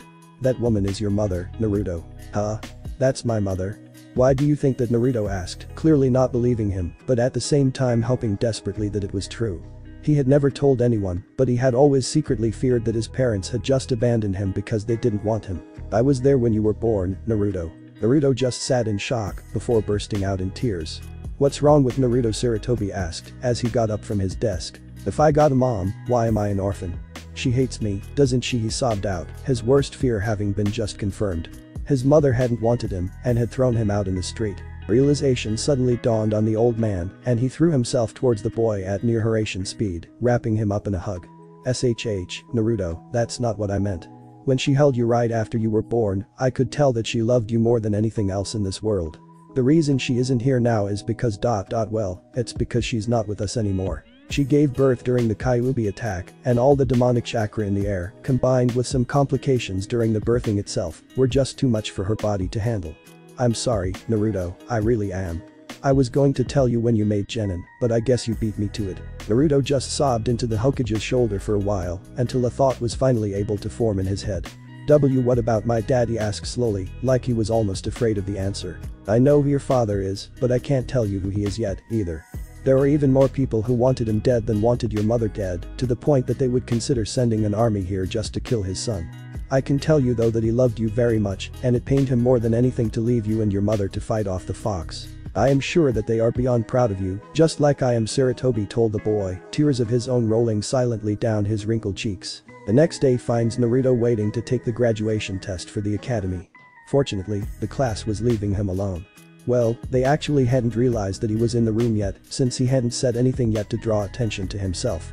He was too busy thinking about what he had learned the previous day. The fact that both of his parents were dead didn't bother him as much as he thought it would, and he was very glad that they hadn't abandoned him. His biggest secret fear had been laid to rest: his parents loved him. He was so lost in thought he almost missed his name being called to go take the test. He walked down to the front of the class, ignoring all the taunts that he would fail. When he got into the room that he was to be tested in, Haruka sat down, and Mizuki said, "Alright, Naruto, you just need to spar with me for a little bit, and then do a henge, a kawarimi, and make 3 clones, okay?" "Hi, sensei," Naruto replied, and began to spar with Mizuki. The Chunin was surprised at how much Naruto had grown, but didn't really care about him. Naruto was the demon, after all. Okay, good. That's all for the sparring part. Now henges into Haruka-sensei. Naruto did as asked, transforming into a perfect copy of his teacher. "Kawarimi?" Haruka asked, and Naruto swapped places with a chair in the corner of the room before swapping back. But Naruto asked. "Yeah, Naruto, that was good," Haruka replied, before taking a deep breath. He knew that Naruto still couldn't make 3 clones to save his life. Last time he checked, Naruto could make about 1.5. Now you just have to make 3 clones, and you'll pass. "I can do this," Naruto thought, as he began to mold his chakra. When he felt it was right, he called out, "Bunshin no jutsu," filling the room with smoke. Haruka held his breath, while Mizuki tried not to laugh at Naruto as the smoke cleared. Standing before the 2 Chunin was 2.5 Narutos. The original, 1 good clone, and 1 clone that looked like it had some terminal disease that was seconds away from killing it. Haruka just sighed heavily, dreading what he was about to say. Naruto locked eyes with Haruka, already knowing that he failed again. "Naruto," Haruka began. His voice was heavy with sadness and regret. "I know, Haruka-sensei. I failed again." "Well, come on now, Haruka, he obviously tried as best he could and has made major improvements this year." Mizuki broke in. "Can't you cut him some slack? I mean, I heard that some kid passed away last year and he can't use chakra at all." Haruka just sighed again. "I wish there was something I could do, I really do. Unfortunately, the council has edited the graduation requirements and there is no give in the new rules. If we pass him and they find out that he can't make 3 clones, we can lose our jobs, not just as teachers, but as shinobi altogether." Haruka said sadly. "It's okay, Haruka-sensei. I'll just make sure that I can make 3 Bunshin before next year," Naruto said quietly, before jumping out of the window, so he wouldn't have to face his classmates without a forehead protector on. Later that night, Mizuki found Naruto sitting on top of the fort's head, staring blankly out at the village. "You know, Naruto, Haruka didn't fail you because he hates you." "I know, Mizuki-sensei. I just really thought I would get it this time." Mizuki waited for a few seconds before continuing. "You know, Naruto, there is a alternative way to graduate from the academy." Naruto's eyes lit up as he spun around to face his teacher. "Really? I would not have said something about it earlier, but it hasn't been used for a really long time, and I kinda forgot about it," Mizuki said, laughing slightly. "All you have to do is sneak into the Hokage Tower, find the hidden scroll room, and take the biggest one in there. Once you do that, you have to learn one of them, and then show it to me or Haruka. Now, normally I'm not supposed to help you with this, but if I was to say, drop a piece of paper with the location of the scroll room on it, as well as a good place to practice the jutsus on the scroll, I wouldn't be helping you, now would I?" "Nah, sensei, you'd be littering," Naruto said with a grin, as Mizuki wadded up a piece of paper from his pocket and dropped it on the ground. He then smiled at Naruto, before saying, "I hope to see you at the team placement tomorrow." Naruto then he poofed away in a cloud of smoke. Naruto reached over and picked up the discarded paper. So, all I have to do is learn one dot. Iruka Mizuki screamed as he barged into his fellow teacher's apartment. Naruto has stolen the forbidden scroll. What Iruka screamed back as he jumped up from his table, the papers he had been grading flying all over the room. Why would he do that? I don't know, but Hokage-sama has ordered us all to go out and find him. Iruka quickly grabbed his gear. Alright, let's go, he said to Mizuki, before dashing off to Naruto's closest known hiding spot. An hour after Iruka started looking for him, and 3 hours after he had stolen the scroll, Naruto sat in a small clearing in the woods, leaning up against an old cabin. He was very dirty and very tired. He had been practicing non-stop the whole time he had been in the clearing, and he had just finished the first he had looked at. Just as he was about to look for a second to learn, a very pissed off Iruka landed on the other side of the clearing. Naruto, he growled out, but before he could continue, Naruto interrupted him. Oh, hi Iruka-sensei, you're just in time, I just got done learning from the scroll. Huh? I just gotta show you that I can do one off the scroll, and then I graduate. Naruto, who told you that? Mizuki-sensei did. He told me that if I snuck into the tower and got the scroll, all I had to do was to show you one off of it, and then you would pass me. He even told me about this place to practice. He did what? Suddenly, several kunai started flying out of the trees, and acting on instinct, Iruka shoved Naruto out of their path, taking the hits himself, leaving him pinned to the wall of the cabin. Damn, I missed the brat. Oh, well. Naruto, I need you to give me that scroll. Iruka-sensei, are you okay? I'll be fine. Just don't give him that scroll. He's using you to steal it for him. BFFT, as if I would need a failure of a student to do that for me, even if he is a demon, I'm still better than him. Shut up Mizuki. It's forbidden to talk about that. To talk about what? That Naruto is the Kyuubi, the same Kyuubi that killed your parents. Yes. Oh? Oops. It's okay, Iruka-sensei. I already know about Kyuubi. Mizuki and Iruka both looked at him. Huh. I already know that I hold the Kyuubi. You can't scare me with it, Naruto said, surprising the two Chunins. Mizuki recovered first. Well, I guess it doesn't really matter that you know that you're a demon Dottie, then removed one of the shuriken from his back and began to spin it. You're still going to die here, he then hurled the massive shuriken at Naruto. Now, Naruto was known for not being afraid of much in the ninja world, a fact that he was secretly very proud of. He was not afraid of being injured, he was not afraid of Anko, he was not afraid of the Hokage, and he wasn't afraid of the Anbu. He wasn't afraid of Kyuubi. The few times he had been allowed to hold weapons at the academy, he wasn't afraid of those, although that might have been due to the fact that he wouldn't have been able to cut hot ramen with them. He wasn't afraid of them the one time he held sharp ones either. However, the sight of a shuriken big enough to cut him in half flying at his face was enough to make him afraid. This was, after all, the first time someone had thrown a shuriken at him. He was so afraid that he wasn't able to move out of its path. Realizing he was about to die, he closed his eyes and waited for it to split him at the waist. A second later, his ears told him that the shuriken had impacted flesh. That's weird, he thought. I figured being cut in half would hurt a lot more than this. He then cracked his eyes open, only to see Iruka crouched over him, with the shuriken sticking out of his back. It's Ngok, Naruto, I don't hold it against you. After all, it's impossible to kill that many people when you're only a few hours old. Mizuki just stared at them from his perch on a tree branch, and then started laughing at them. I can't believe you, Iruka. You just protected the thing that killed your parents. I suppose I did, didn't I? However, as much as I would love to see the fox dead in a ditch somewhere, I would rather have Naruto alive than the fox dead, Iruka said as he stood up, yanking the giant shuriken from his back. Too bad I'm going to kill you both then, isn't it? Mizuki then unleashed his second shuriken, which Iruka blocked by throwing the one that had been in his back. They impacted each other and flew off into the woods, slicing through several tree branches. Mizuki then charged Iruka, pulling out a kunai. Iruka countered with his own, but due to his injuries, it didn't take long for Mizuki to overpower him.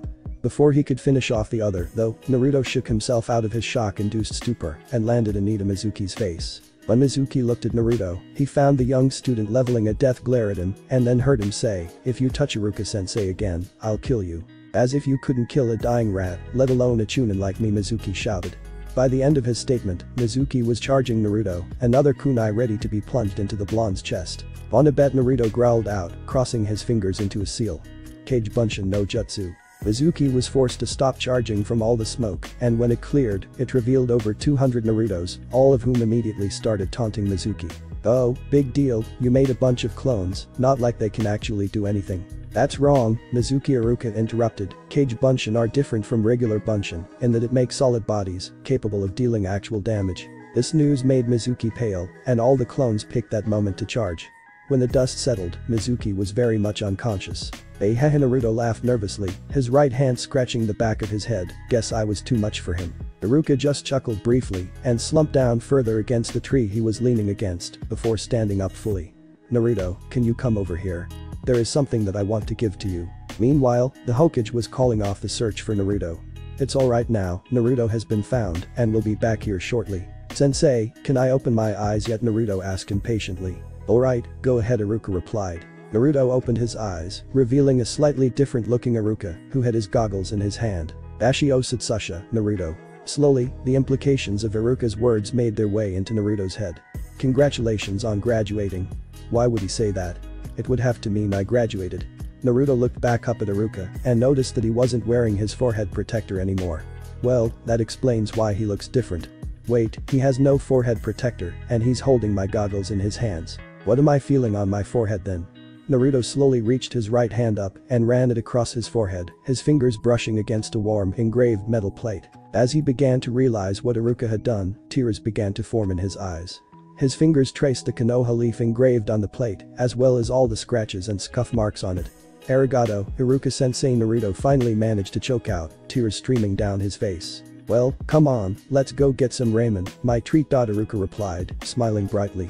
Naruto then grabbed Iruka into a bone-crunching hug, knocking him back into a tree, and while Iruka was screaming out in pain, inside he couldn't be happier. 2 days later, Naruto is walking through the academy for the last time as a student.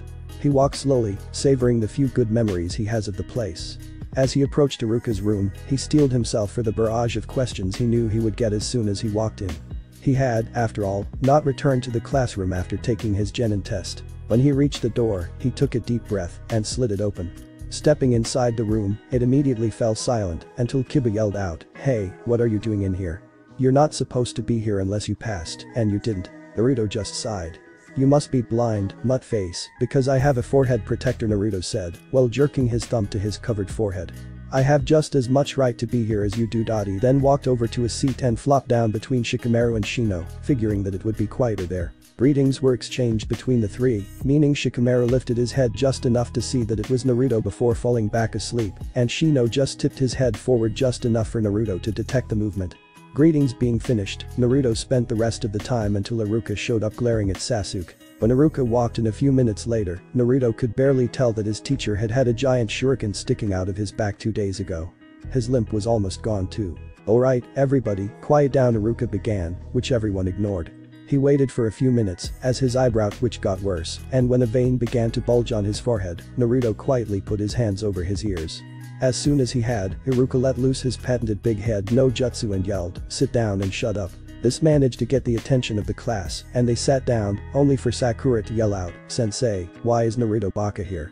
He didn't pass his test." "Sakura, look at Naruto and tell me what is on his head." Sakura turned to look at Naruto, and sure enough, she saw his forehead protector. But he didn't come back afterwards like he was supposed to, she yelled next. "So what, I was hungry and went to get some food," Naruto grumbled out, "just cause I didn't come back doesn't mean I failed." Sakura opened her mouth to continue the argument, but Iruka cut her off. "Well, since everyone is here, I'll announce the teams." Then proceeded to list off teams 1 through 6, each time making the girls who were picked upset because they weren't on a team with Sasuke-kun. Team 7 is Sai, Uchiha Sasuke, and Haruno Sakura. "Ha! Take that, Ino pig," Sakura shouted out, while Ino just glared back at her. "Ahem, your instructor is Hada Kakashi. Team 8 is Aburame Shino, Hyuga Hinata, and Inyazuka Kiba. Your instructor is Yuhi Kurenai. Team 9 is still in use, so next is Team 10, which is Akimichi Chouji, Nara Shikamaru, and Yamanaka Ino, led by Sarutobi Asuma. Ino was mortified. Her rival was on a team with her Sasuke-kun, and she was stuck with the embodiments of being fat and lazy. "What about Naruto?" Sakura asked. "What team is he on?" "He's probably not on one because he failed," Kiba replied. Iruka glared at both of them, shutting them up, before turning to Naruto with a pleasant smile on his face. "Naruto, feel free to rejoin your team at any time." Several people said. "Ugh, Naruto has been on a team for the last year already.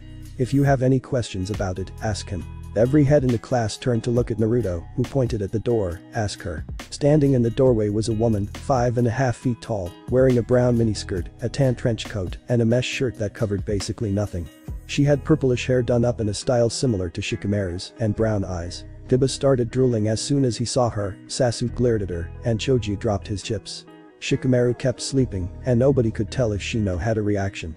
The girls were all in shock that she walked around dressed like that. Iruka even had to turn away for a moment to let the color drain out of his cheeks, and once he had control of himself, he turned back to Anko. The class wants to know a little bit about you, Anko. Would you care to enlighten them? Eh? I'm just here to pick up the brat. Come on, sensei, mess with their heads a little, Naruto said, smirking slightly. Fine, brat, you win. It was at that point that she noticed Kiba drooling and decided to fix the problem. Sensei Jashu, she shouted out, directing her arm at the drooling Inyazuka. Several snakes shot out of her sleeve, wrapping him up and hoisting him into the air. She then retracted the snakes, bringing the still-bound Kiba closer to her. Look here, I greatly dislike perverts, and if you don't stop looking at me like that, you'll find a certain part of you no longer attached. She then pressed a kunai against a part of him she would remove with her other hand, while a few of the snakes hissed right next to Kiba's ear. Understand? Oh, and I won't just do it to you. Your dog will get it too. Akamaru just cowered and whined from on top of Kiba's head, and Kiba shakily replied, hi. The class turned back to look at Naruto to judge his reaction, and he said, what? You should see her when she's angry. Never, ever, mess with her, Dango. I got you good for that. Learned your lesson though, didn't you, Brad? You didn't really have to go that far. What happened? She stripped me of my underwear and let about 40 snakes have their way with me while I was tied to a tree. Ah, that was light punishment. Anyway, it's time to go, Brad. We've wasted enough time here already. The two then left the room, leaving the class speechless. When they arrived at the training area outside the Forest of Death, Tenten was waiting for them. What took you guys so long? Kiba was eyeing Sensei like a side of beef. Oh, never mind then. Shut up, brats. Now that Blondie here has passed, we can do some better stuff than we have been.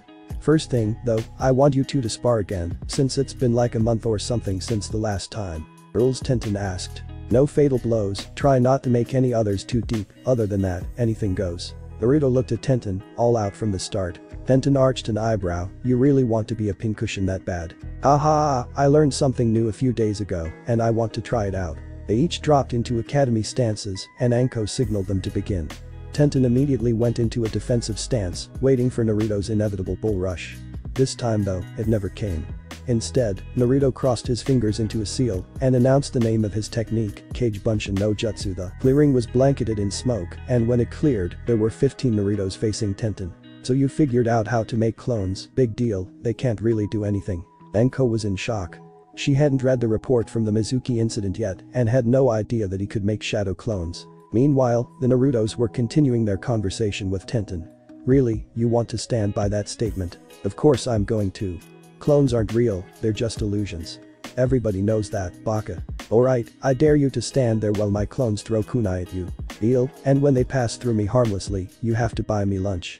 Dango, all you can eat. Naruto just smirked, alright, but when they hit you, you gotta stay that way for the rest of the day, and I promise that I won't be perverted anywhere. She thought about it for a minute before agreeing to it. The clones took careful aim, and each threw a kunai at her simultaneously, leaving no room for doubt. 13 of the 15 kunai bounced off various parts of her body, and the last 2 skimmed through her hair. There was a loud poofing noise, and Tenten asked, alright, I admit that they're real clones, but why do I have to stay this way? You didn't do anything to me. The voice then spoke behind her, wrong, Ten-chan. The voice, which was another Naruto clone, yanked off her headband, revealing what the 2 kunai that skimmed her hair had done. They had cut through the ties holding her buns in place, and when the clone removed the headband, her hair was free to hang loose. Hey. Give that back, she screamed at the clone, who immediately tossed the headband back to her. Headband in hand, she turned back to the original, so why did you do that? You know I hate having my hair down. It gets in the way too much. Haha, that's why I did it, Naruto replied, smirking slightly. It quickly went away though, when he noticed a gleam forming in her eyes, a gleam that promised pain at the hands of her and her beloved arsenal of pointy things. Boy, Whiskers, I suggest you run now, Anko said, still pondering about Naruto's clones. Naruto just created about 30 more clones and took off, Tenten clothes on his heels. Anko meanwhile was trying to scrape her jaw off the ground at the amount of clones he could make. It's like the brat is a one-man army.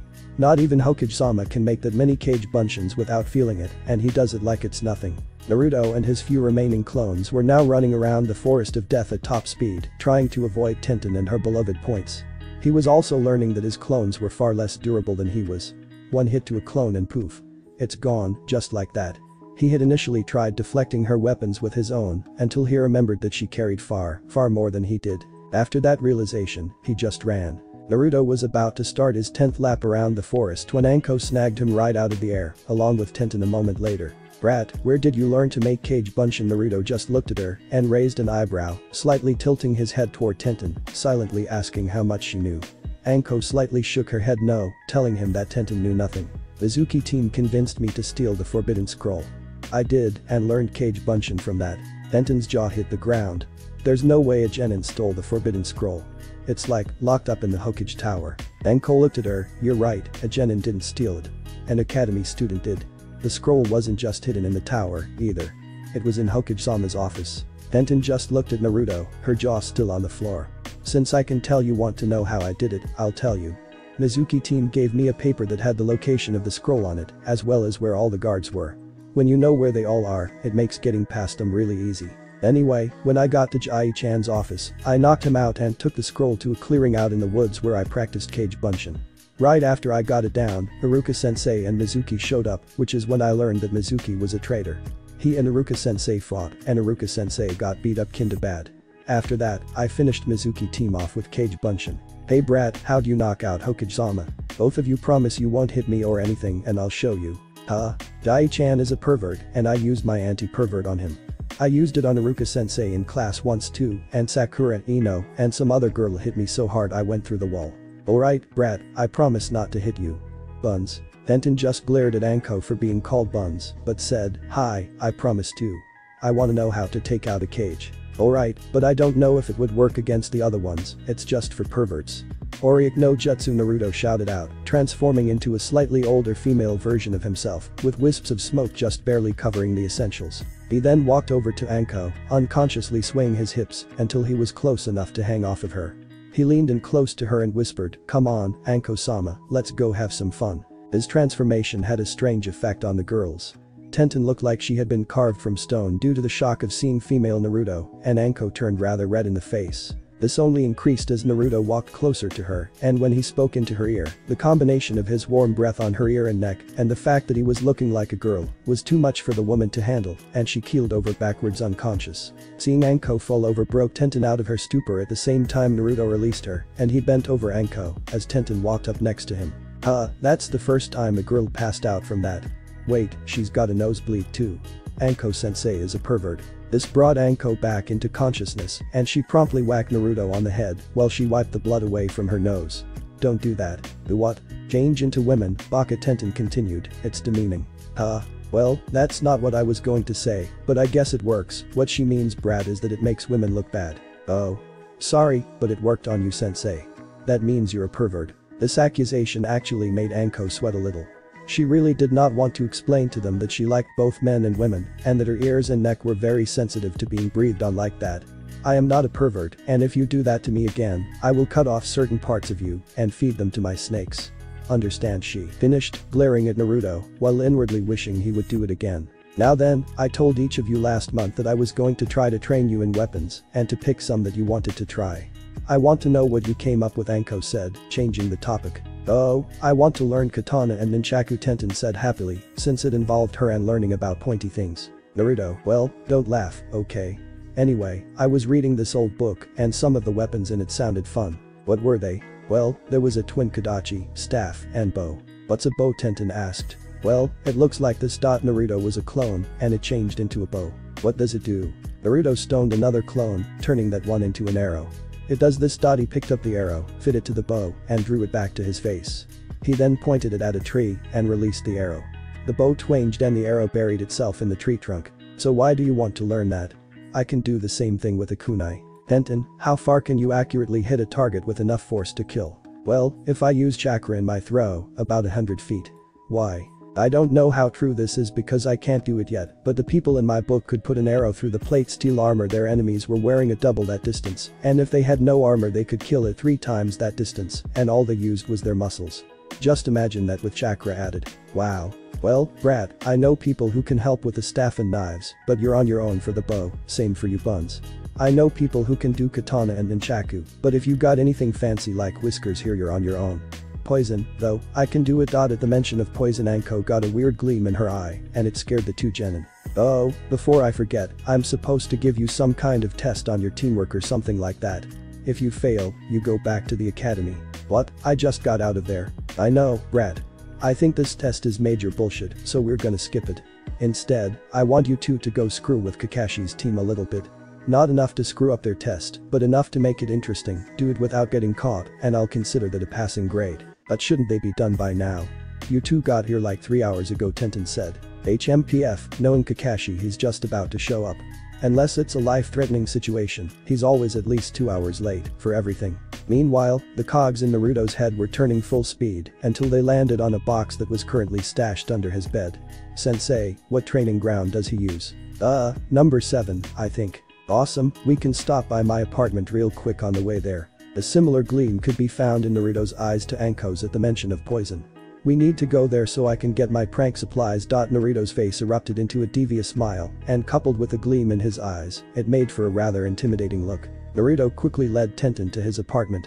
It's kinda messy at the moment. Mine is too, so don't worry about it. Alright, it'll only take me a few minutes to grab what I need, so don't touch anything. Why not? Afraid I'll break something.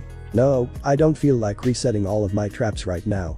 Oh, fine, I won't touch anything then. When they reached the apartment, Tenten was slightly put off by how rundown the building looked. The paint was peeling, the railings barely looked strong enough to hold up some dust, and judging by how the roof sagged, it probably leaked. Naruto led her to his apartment and let her in. When she saw his apartment, she was surprised how different it looked to the outside of the building. The walls were in good shape, as was the floor and ceiling.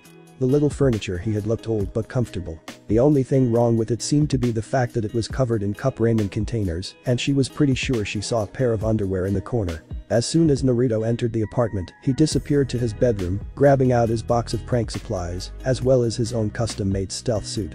Since he wasn't allowed in the shop that sold them, he scavenged all the black fabric he could and made his own from the scraps. It didn't provide the same amount of protection that a normal stealth suit did, but he was able to put hidden pockets all over it. He slid into the stealth suit after discarding his jumpsuit, and after making sure all of his equipment was in place, he walked out of his room. Tenten was mildly surprised at how Naruto looked in black. When she noticed that what he was wearing was made out of random cloth scraps that were haphazardly stitched together, she arched her eyebrow. Hey, I made it myself. I can see that. Why didn't you just buy one? Naruto's happy expression fell off, and he looked at the floor. I'm not allowed in that store, so I can't buy one, he said quietly. Huh? Why not? Tenten asked, concerned over his change of emotion. It's a long story, I'll tell you some other time, he replied, smiling again. Now let's go get Kakashi's team. Hiding in the trees, Naruto and Tenten watched as Team 7 waited for Kakashi to arrive, as he still hadn't shown up yet.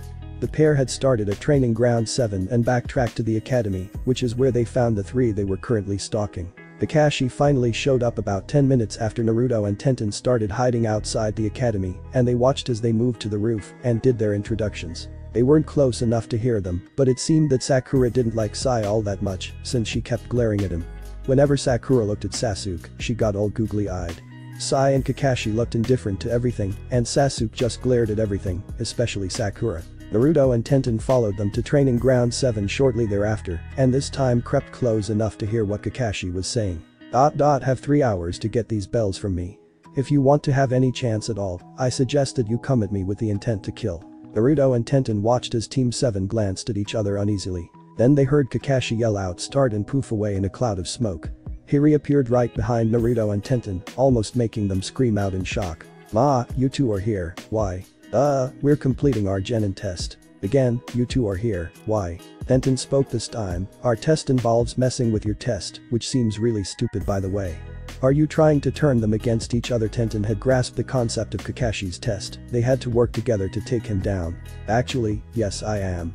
The bells create infighting among the team members, well the goal of the test is to get them to work together. Sounds kinda backwards to me, Tenten replied. Kakashi shrugged, it's the same test my sensei gave me. Anyway, what exactly are you planning on doing here? I don't want you two interfering too much with my test. Naruto just patted the bag slung over his shoulder, I just got the usual stuff.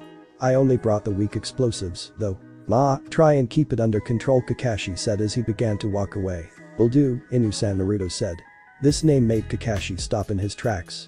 As far as he knew, the only people who knew of his Anbu identity were his Anbu teammates and the Hokage. Why do you call me that? Kakashi asked, turning back to face Naruto. Because that's who you are.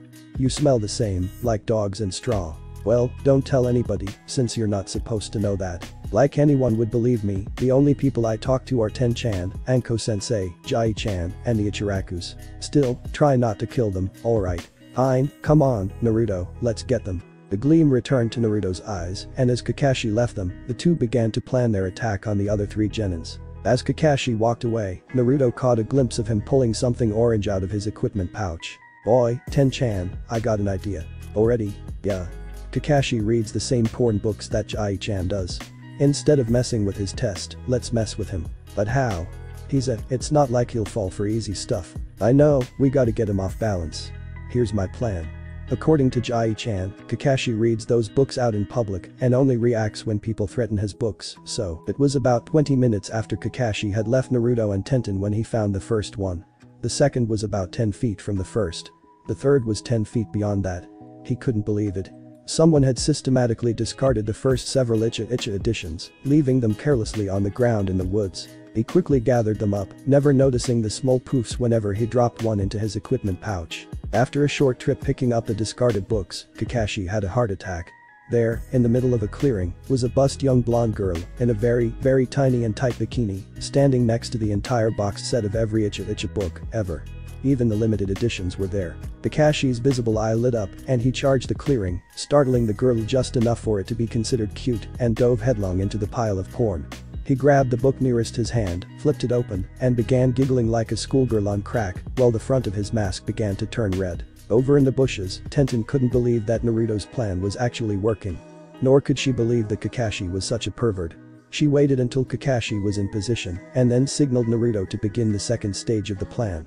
"Oh no, Kakashi-sama," the blonde asked, causing him to viciously rip his head out of the book he was reading.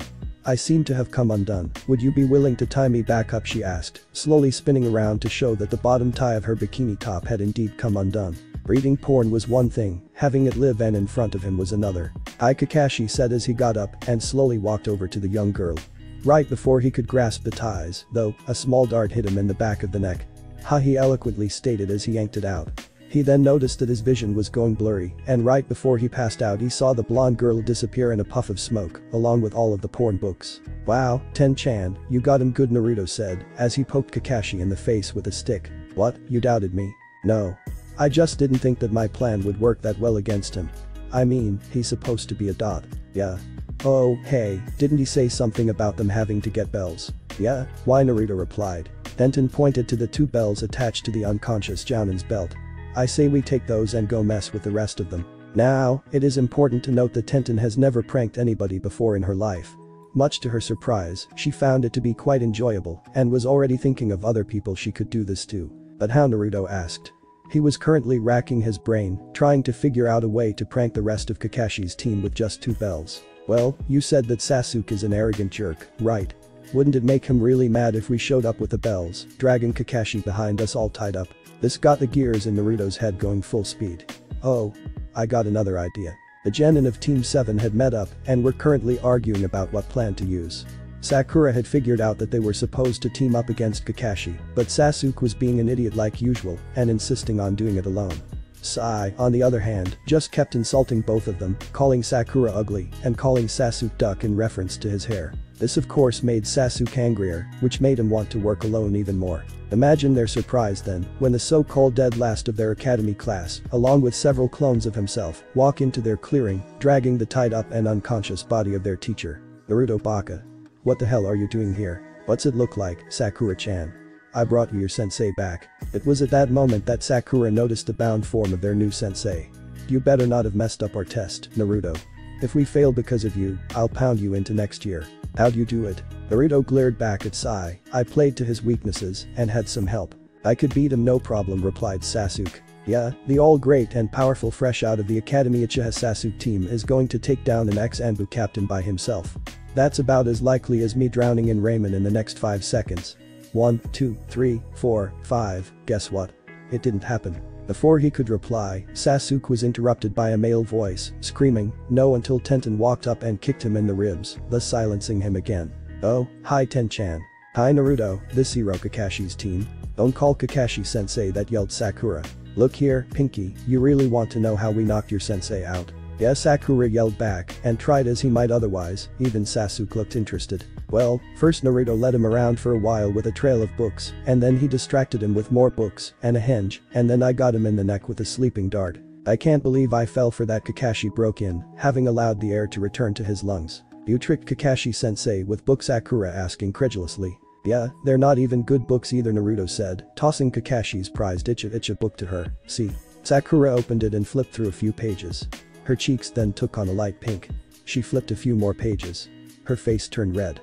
A few pages beyond that, and her face was so red she could barely remain standing. This prompted the rest of them to look over her shoulder at what she was reading, and it didn't take long for similar reactions to develop in the rest of them, except for Sai.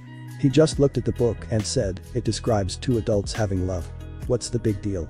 Naruto leaned over Tenten's ear, he's definitely gay. Tenten just nodded, still in shock over what Kakashi read publicly. Naruto, I take back most of what I yelled at you about you being a pervert. Hero Kakashi is way worse than you are, Tenten eventually whispered into his ear, while absent-mindedly twirling some bells around her finger. It was about this time when Sasuke realized that Tenten had Kakashi's bells, and Naruto and Tenten realized that Kakashi was out of most of the ropes binding him. Dim those bells, Sasuke ordered. No, Tenten replied. She glanced over at Naruto, who had begun edging away from the group. Once she caught his attention, she signaled him to cover their retreat, and she then shouted out, you gotta take them from me. At the same time Naruto shouted out, Kage Bunshin no Jutsu. The surrounding area was suddenly flooded with Naruto clones, allowing the original Naruto and Tenten to escape. Sasuke, Sakura, and Sai immediately chased them. Well, Sasuke chased them, Sakura chased Sasuke, and Sai just followed after both of them because he had nothing else better to do. For some reason, Naruto and Tenten were overcome with fits of giggles as they ran away, and they soon fell into a heap, laughing too hard to stand up anymore. This is what Sasuke saw when he caught up to them, making him instantly furious. Give me the bells. Nah, team, hee, pull the stick out of your mouth and have some fun, hehehe, Naruto said in between giggles. Besides, Tenten added, I left the bells with Hero Kakashi. Sasuke just screamed and took off back towards his sensei, almost knocking Sakura over and shoving Sai into a tree so hard he was knocked out. Naruto and Tenten just looked at each other for a minute and burst out laughing again. That night, Naruto did not dream. Instead, as soon as he fell asleep, he found himself inside his mind and immediately tracked his way to the cage. When he got there, he found Kyuubi in her human form, thinking intently. As he approached, she spoke, Naruto, I think it's time I teach you something. Really, he asked, becoming very excited. Yes. Every day you display more features of the kitsune. She stopped there, seeing Naruto's face fall. Realizing what he must be thinking, she continued, I do not mean physically. It's more in the way you act. Your aptitude at pranking others is an example of this. So is your loyalty to your friends. Kitsune may be known for trickery, but if you ever earn the loyalty and respect of one, that bond is for life. Oh, I thought you meant I was going to turn into a fox. Well, I can teach you how to do that if you want. Huh? You see my form now, how it is a mix of human and demon forms. It is called a Hanyu form, half demon and half human. Normally it is not possible for a human to make a true transformation like this. Human chakra lacks the potency to make the shape shift true, limiting it to an illusion. Demonic chakra is far more potent than human chakra, so it can effect a full shape shift. So I would have tails and ears like you. Well, you would only have one tail, but yes. It is called Fusion Kitsune no Jutsu. Partial fox technique. Does it do anything else? Yes. It increases all of your senses, especially sound and smell. Your nails grow into claws, and your body becomes more flexible, stronger, and a little faster. Your canine teeth will extend slightly as well. What are the seals for it? Seals? Yeah, what hand seals do I need to do it? Oh, there aren't any. How would a kitsune in their true form do these hand seals without hands? Then how do I do it? I will guide your chakra. Come over here and sit down. Naruto went over to the fox and sat down in front of her. This will hurt the first time. Your body is not used to channeling demonic chakra, so it will have to adjust. Now, turn around. Naruto turned away from the fox, and she put her hands on his shoulders. Now, close your eyes.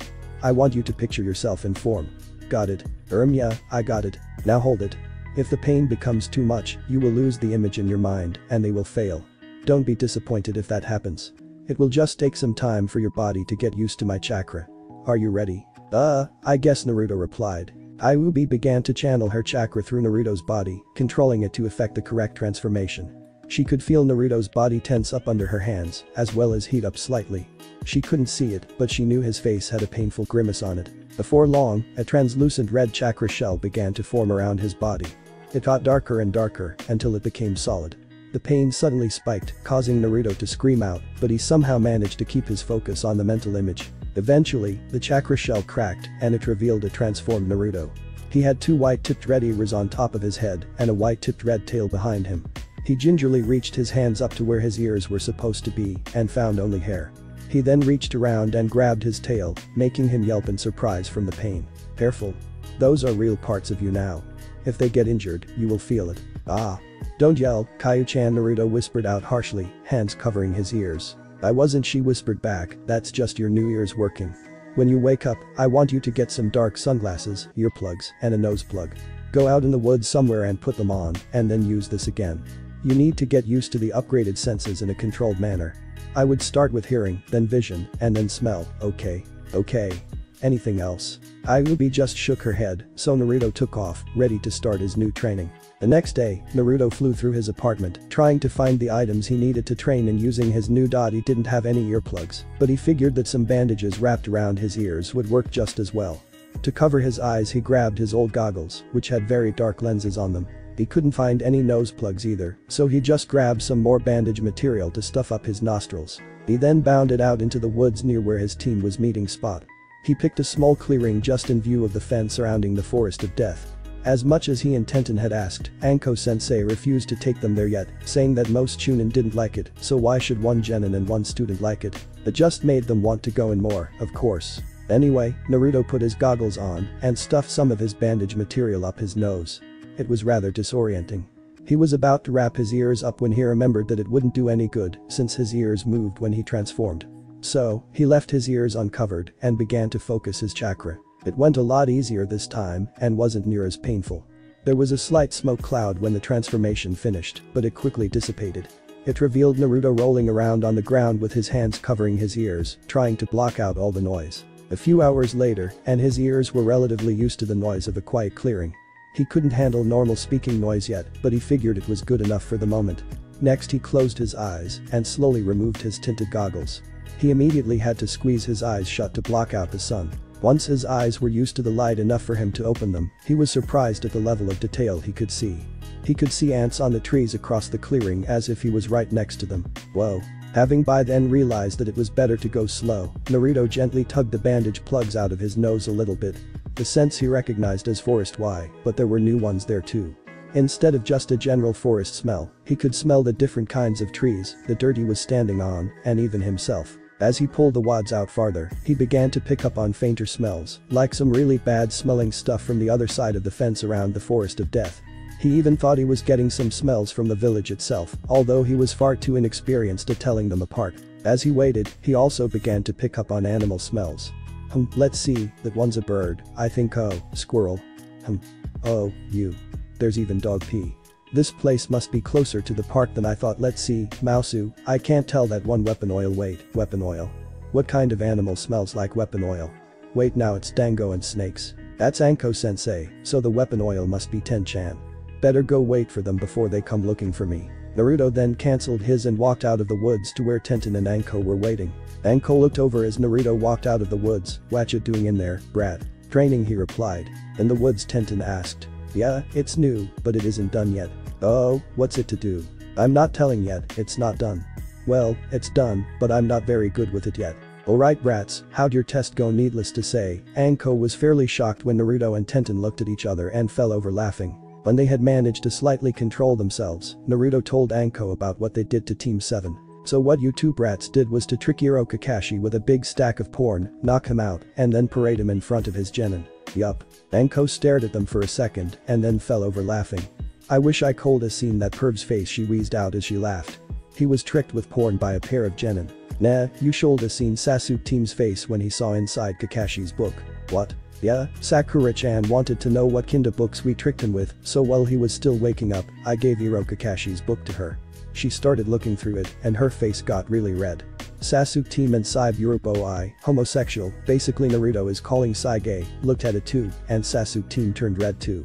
Sai didn't do anything, so Ten-chan and I think he's gay. What? The book was talking about two people doing adult things together and he had no reaction at all. I mean, all he did was look at it and say something like, it describes two adults having love or something. This prompted another round of laughing from Anko. When she finished, she got their attention again. Well, since you two passed the test, we get to go on missions now. Yay, Naruto shouted out, real ninja missions. Don't get too excited, brat. new genin gets D rank missions, which I think shouldn't even count as missions. You get to do stuff like fix fences, weed gardens, and go shopping for old people. What? Those aren't missions. I know, brat. You think I'm gonna enjoy watching you two do a bunch of shitty chores? I'm used to going on solo assassinations, not watching two brats pull weeds. Now come on, if we get to the tower early enough, we can pick the least shitty ones. Anko then led the two grumbling genin to the tower, where they were able to pick their mission for the day. They were told to go pick up some garbage in the park and then to go fix a fence. Once they got to the park, their jaws almost hit the floor. There was garbage everywhere. Sensei, how are we supposed to clean this up with just the three of us? The three of us aren't. The two of you are. What, you thought I was actually going to help you do this stuff? The two genin just gaped at their sensei. They had just been abandoned to clean a 12-acre park by themselves. When you get done, put the full bags here, they'll be picked up tomorrow, Anko told them, tossing a box of garbage bags to Tenten. I'll be back in a couple hours to check on you. Then she shined away. What the hell? We're gonna be here all day, Tenten screamed out before getting a sudden idea and turning to Naruto. If you're new as some kind of garbage sucker, you'd better use it, finished or not, or else I'm gonna turn you into a porcupine. No, it's not a garbage sucker. You saying that gave me an idea though. Kage Bunshin no Jutsu, he yelled out, creating about 40 clones. Alright, each of you go grab a bag and get to work. The faster we get done here, the sooner we can get to do something fun. Hi, the clones responded, each quickly grabbing a bag and starting to stuff it with garbage. When Naruto realized that they would still be there forever, he made another 40 clones and set them loose as well. With the 80 clones and the two of them, it didn't take nearly as long for Tenten and Naruto to clear out the park. Anko was rather shocked when she returned to the park 4 hours later. She was expecting to see the two brats slugging their way through the park still. This was obviously not what she found.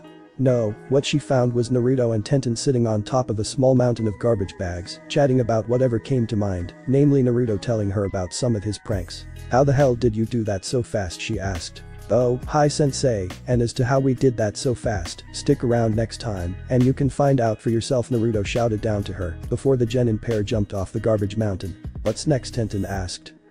We gotta go fix a fence. She then led them to a small house across the village. It had a garden attached, and a tree had fallen on the surrounding fence, damaging about 10 feet of it. The tree had been removed already, but the fence still had the gaping hole in it. They quickly set about fixing it, starting with planting new posts. When they finished it about an hour later, it was good as new. They spent the afternoon doing group training, with Anko sparring against both Naruto and Tenten at the same time, trying to improve their teamwork. The next day they were a little late in arriving at the tower, so they didn't get their choice of missions. Instead they were assigned to buy some old man's groceries and to clean the park again. What? We just did that yesterday, Naruto cried out. Well, it seems that some wild animals got into the bags and tore them open. Naruto just stomped out of the mission office, muttering something about animals and killing.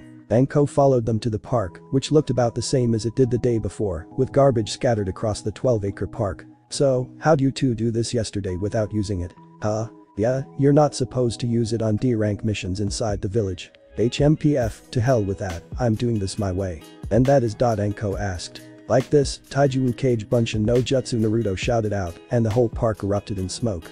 When it cleared, there were almost 500 Narutos in the park, and they were all staring at the original, who shouted out, alright. Every one of you picks up as much as you can carry. The bags will be over here. When you're full, dump it in a bag, and go get more. Hi, they all screamed in response, and soon, Naruto and Tenten were overwhelmed by the number of Narutos bringing them garbage, and Naruto had to make more clones to hold open bags just to keep up. Anko just stared at the field of Narutos, still in awe over how many the boy could make. Eventually, she just fell into a sitting position, not able to comprehend just how he could do that without dying from chakra exhaustion. It took the Naruto army about 15 minutes to clear out the park this time, and they all dispelled in a huge smoke cloud. Naruto just blinked a few times as all the unused chakra flowed back into his body. We're done, sensei. Yeah, okay. You okay, sensei, Tenten asked. Brat, exactly how many clones can you make, Anko asked. Oh, I don't know, a lot. We've established that, brat. Tomorrow, then, we're gonna figure out just how many of those damn things you can make. Okay, sensei. What's the next stupid mission? We gotta go buy groceries for some old geezer. What? Why can't he go buy his own stuff? 'Cause he's an old geezer, that's why. Now let's go find him and get this shit over with. Hi, the two genin replied, as they began following Anko to where the old geezer lived. They made it about 100 yards from the garbage pile before Naruto popped a couple more clones out and they took off back to the garbage pile. What was that for? Naruto Tenten asked. They're gonna watch the garbage pile and keep them stupid animals out of it since I'm not picking all that garbage up again. That's actually a good idea, Brett. They talked about whatever came to mind on the way to find the old guy, and when they got there, Anko had to blow the door off its hinges to get him to answer. You asked for a genin team to pick up some items for you, she asked the old man, trying to be somewhat respectful. The old man looked at Anko and then at Tenten. When his gaze hit Naruto, the seemingly kind old man started glaring at him. Anko noticed the glare, and right as the old man was about to let loose some curse at Naruto, she spoke, "Is there a problem?" "Yeah, there's a problem. There's a demon on my porch." Tenten looked around confused, while Naruto and Anko just glared at the old man.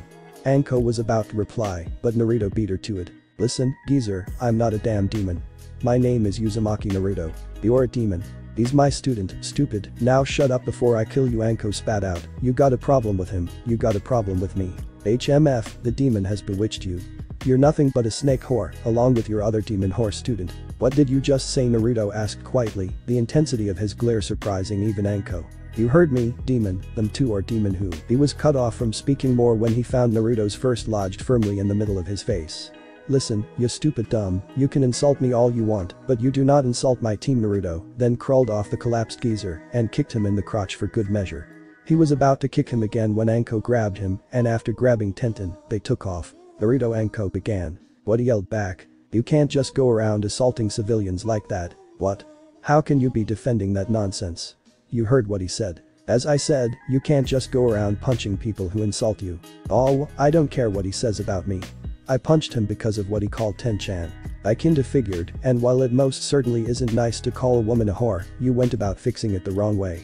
Well, what was I supposed to do? You let me deal with it. Well, I will admit drilling him in the face like that and then following it up with that kick to his crotch is an effective way to cause pain and humiliation. I know far better ways to make people miserable. Next time, let me handle it, okay?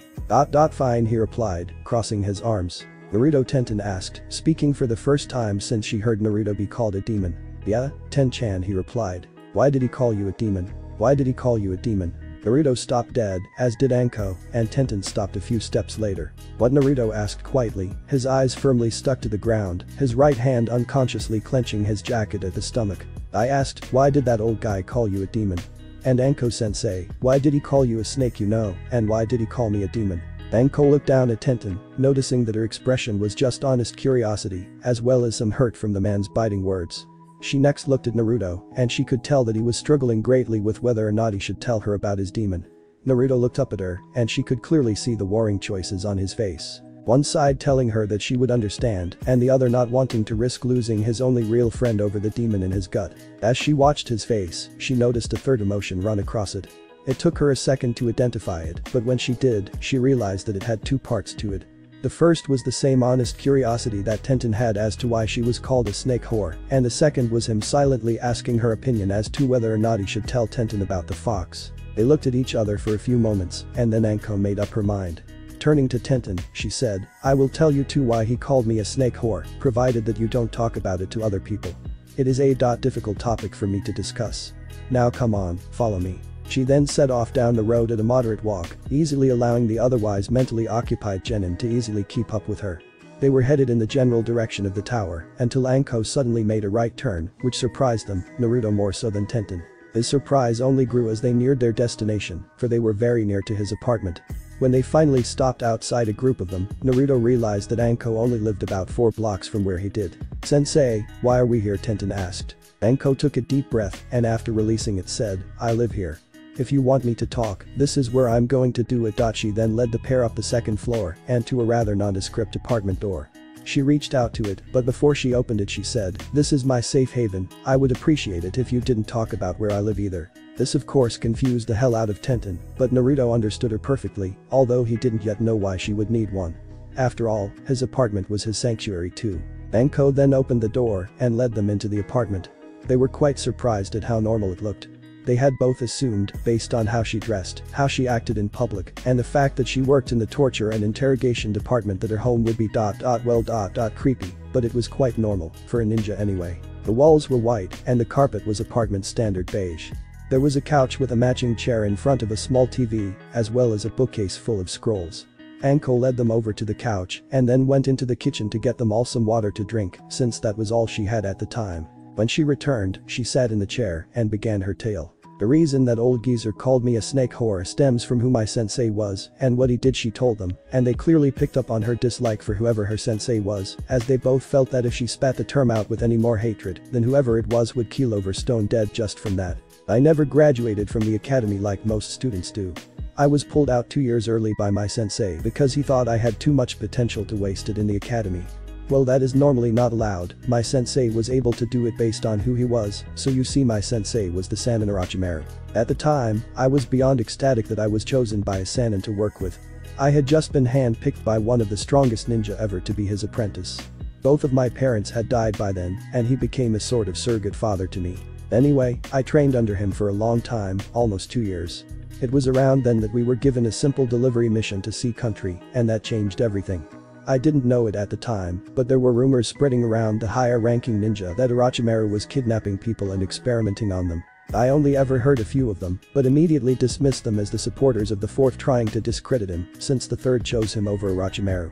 So, we set off on our mission to Sea Country, along with 2 other genin that had been assigned to our group. The trip there was uneventful, as was the delivery of the scroll we had. We were supposed to leave the next day to come back, but Orochimaru told us that he had an old friend who lived near there and he wanted to visit. Where he took us, though, was not a friend's house. He took us to a bunker he had there near the beach and began to perform experiments on us. I don't remember what all he did, but by the time he was done, the other 2 genin were dead and I had been branded by that nonsense. Naruto and Tenten looked up at her, branded. Anko pulled the collar of her trench coat off the left side of her neck and showed them the curse mark. That, she said, as she sat back down, is his brand. It is supposed to give the user some huge benefit, but mine doesn't work. I learned later that I was one of his guinea pigs for testing it. There is an extremely high fatality rate to anyone he applies that seal to, somewhere around 90%. Anyway, I woke up a few days later inside a shed, which is where he dumped me before fleeing Sea Country.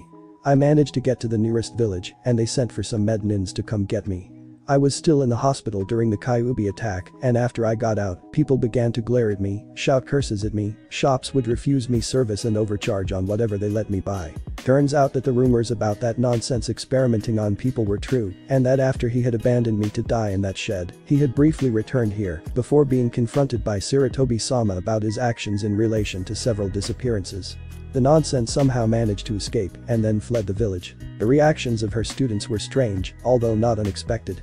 Tenten was in shock, especially since it was one of the Sannin that had done those things, and Naruto was quietly staring at his lap, thinking about all the abuse that he had gone through growing up, as well as the kinds of things that Anko had just described going through. Surprisingly, to Anko anyway, Naruto spoke next, so they hated you because of who your sensei was. MHMM. Many of the villagers thought I was some kind of spy, especially since I had his mark. Earning their trust back and gaining the rank of Chunin and later on Takubetsu Jounin were not easy, and there are still some villagers that don't like me, as you saw earlier. She paused for a few moments, then said, I don't really know why I decided to tell you this. You are now among only a handful of people to know about this, and I would prefer to keep it that way. Even when I brought you here, I did not intend on telling you that much. Normally it is a very difficult topic for me to discuss, but I find it a lot easier to tell you two about it. But why the snake? Naruto asked. That geezer called me a snake whore because that is the kind of animal I use. Nonsense sensei is the snake Sannin, and he taught me many of his snake jutsu. Oh. I guess that makes sense. They all went quiet for a while, until Naruto noticed Tenten looking at him, waiting for him to tell his part of the story. I know why I am called a demon, he said quietly, and the reason you were called that name is because you were around me. But why though? I'll tell you tomorrow. There are some things I have to do before I can tell you. Can you wait until then? He asked. Yeah, sure. Naruto was waiting in Sarutobi's office when Anko and Tenten showed up. He was sitting on the desk, while Sarutobi reclined in his chair. The new arrival sat, and Naruto began his tale. He lifted up his shirt and channeled some chakra, causing his seal to appear. This is why that old geezer called me a demon, he said simply. Anko and Sarutobi both had sympathetic looks, while Tenten was confused. He called you a demon because you have a seal. Naruto shook his head. It's not because I have a seal, it's because of what is in it. You have something sealed inside you. Naruto slowly nodded his head. What is it? You know when my birthday is, right Tenten? Yeah, October 10th. What else happened on October 10th? The Kyuubi attacked. Naruto watched her face as she slowly realized what he was saying. But Kyuubi's dead. Naruto shook his head. It was too powerful for the fourth to kill it, so he sealed it in me. Tenten sat there in shock. Her best friend had the most powerful demon ever sealed inside of him. It's okay if you don't want me to be around you anymore. I'll just find a different team and— Boy, Brett, shut up, Anko said, cutting Naruto off. Just because you told her doesn't mean she automatically hates you. Let her answer first. Oh, and since when did I say you could transfer to another team? But sensei. No buts, brat. Buns here just need to have some time to get used to the fact that you got that damned oversized furball sealed in your gut. She hates being called that. Naruto muttered. Anko asked, trying to figure out if Naruto was insulting her. I said she hates being called an oversized furball. Wait, she? And how do you know that? I know because I've talked to her and she can hear and see everything that I do. Can you talk to Kyuubi? Tenten asked, still trying to come to grips with the situation. Yeah, she's really nice too, just ask Jai-chan, he's met her.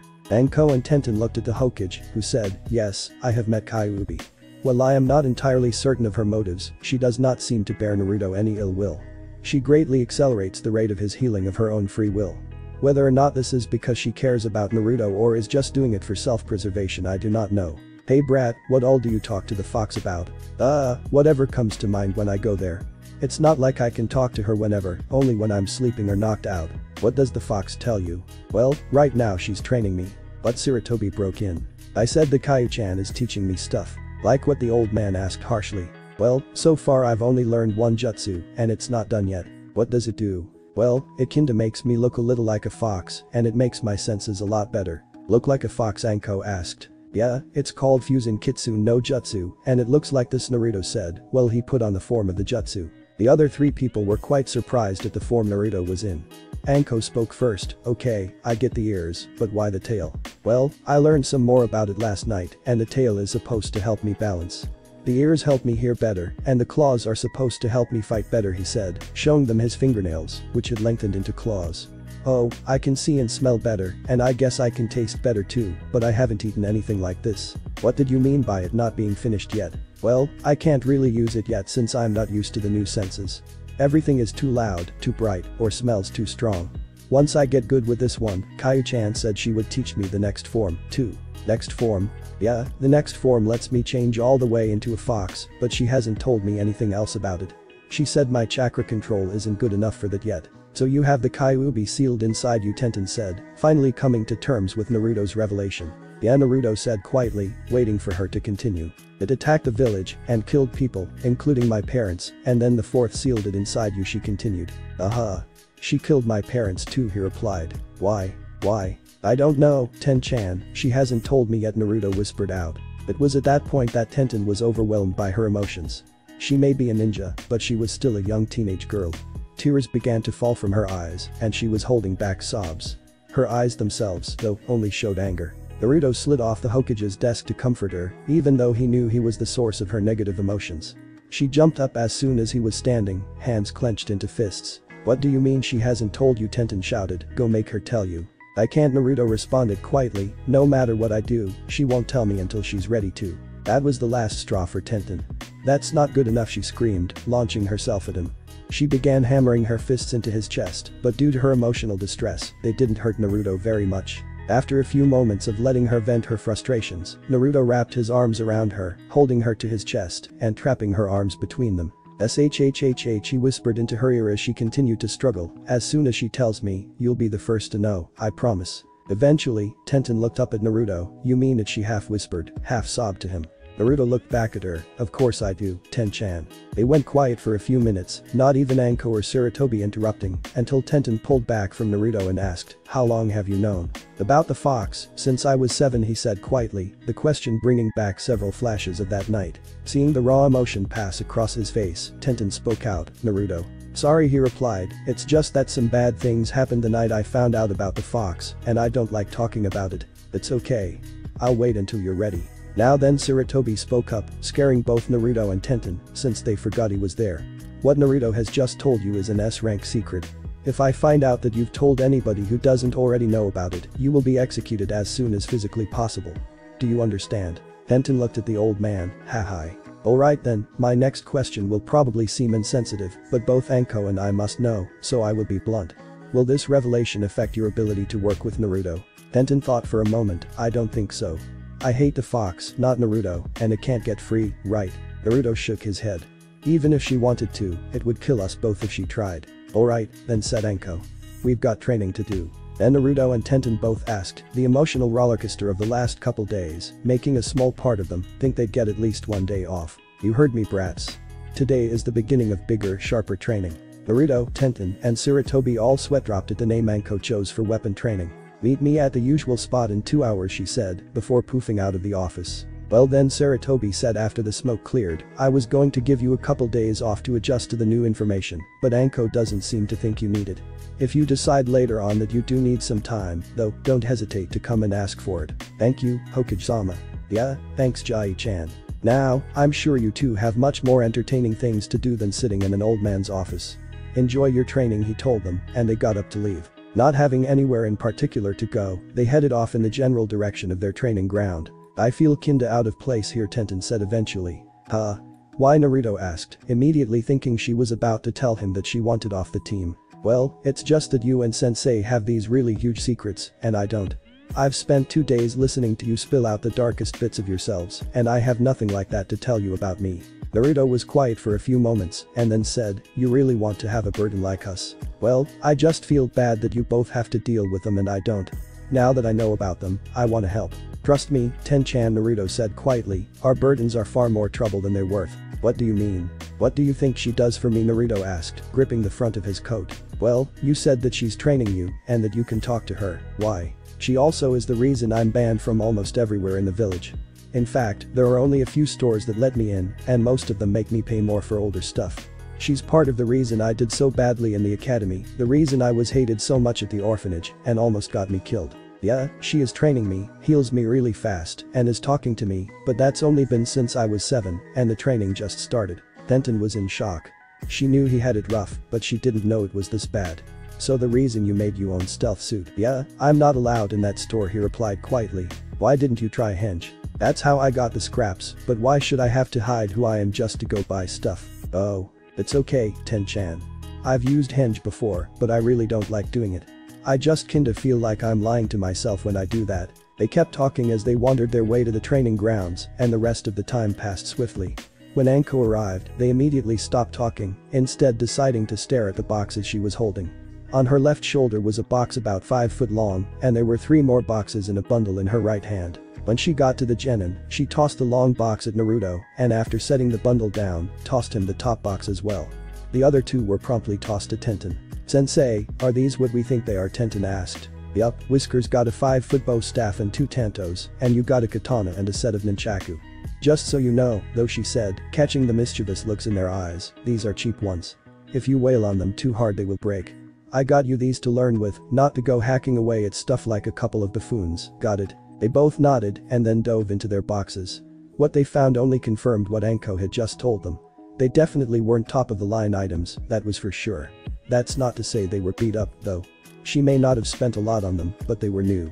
It's just they were plain and all black and had no distinguishing features whatsoever. What Anko said when the 2 looked up at her confused. Why are they all plain black? Anko glared at the 2 genin. You have a problem with it, you can give them back and go buy your own. Naruto and Tenten glanced at each other quickly before blurting out, no, they're perfectly fine, Sensei. Yeah, that's what I thought. Now, I want you each to pick one of your weapons and prepare to defend yourselves. The next 2 weeks were hell for the 2 genin. Anko mercilessly pounded on them, all the while teaching them the proper ways to use their weapons. She didn't teach them any complicated forms or strings of motions to go through. She taught them by beating the shit out of them on a daily basis, thus allowing them to figure out on their own what worked and what didn't. That's not to say she didn't instruct them. She pointed out their flaws as she beat on them. Often, she would have them spar between themselves while she circled them, often stopping them to correct things that they were doing wrong or suggesting ways to do things better. If their swings got too wild, she would stop them from killing or maiming each other. Still, they progressed quickly. By the end of the 2 weeks, Anko determined that they were good enough with their respective weapons to begin carrying them when not training. This was a very good thing, because that morning, as soon as Anko arrived at their designated meeting spot, she told them that the Hokage had them. What's Jai-chan want with us now? Oh. Maybe he's gonna give us some kick missions. HMPF, I doubt it, but it hasn't been long enough for us to get the good missions. Way to be optimistic, Sensei, Tenten said sarcastically. Well, if Jai-chan gives us another stupid D-rank mission I'm gonna go insane, especially if we have to chase that damned cat again. Next time I find that nonsense I'm gonna kill it. Boy brat, calm down. Do you think you have it bad doing D ranks? How do you think I feel? I was doing A rank solo assassination missions before I got saddled with your sorry faces. Haha, sorry sensei, Naruto replied. The rest of the trip to Saratobi's office was quiet and they were admitted as soon as they arrived. Boy, Jai-chan, you got a kick mission for us this time, right? Not a stupid D rank. Damn it brat, what did I just tell you? You're too young for better missions. Actually, the old man replied, well, I do have a mission for you, it isn't a D rank. Naruto started bouncing around the room, failing miserably to contain his excitement. Really, he asked excitedly. Yes, Naruto. The mission I want to send you on is actually a B rank. Anko sputtered out. They aren't ready for a C rank, let alone a B. Relax, Anko. I'm sending your team out to back up Team 7, who are escorting a bridge builder back to his home in Wave Country. They ran into some unexpected opposition and have requested aid. Anko barked out, cutting Naruto off from agreeing to the mission without hearing all the details. Describe unexpected opposition. According to Kakashi's report, they were ambushed by the Demon Brothers. The thoughtful look dropped on Anko as she pondered whether or not to accept the mission. They sent Chunin, and they failed, she thought out loud, so next will be at least one Jounin, or a Jounin with Chunin, but probably only a Jounin or two. She thought about it for a few more minutes, while her genin anxiously waited for her answer. If we agree to this, and I'm not saying we are yet, how far behind them are we? Only a few hours. I called for your team as soon as I read Kakashi's report. They left yesterday morning. Anko thought about it some more before asking, is there any other information available? Yes, in his report, Kakashi stated that Tazuna, the man they are escorting, mentioned that Wave Country is under the stranglehold of a man named Gato. I think it's safe to assume that the Demon Brothers were hired by him. As in the billionaire Gato, Anko asked. Hi, if you want more info, you'll have to go ask Tazuna himself. Anko pondered for a few more minutes before looking the old Hokage directly in the face.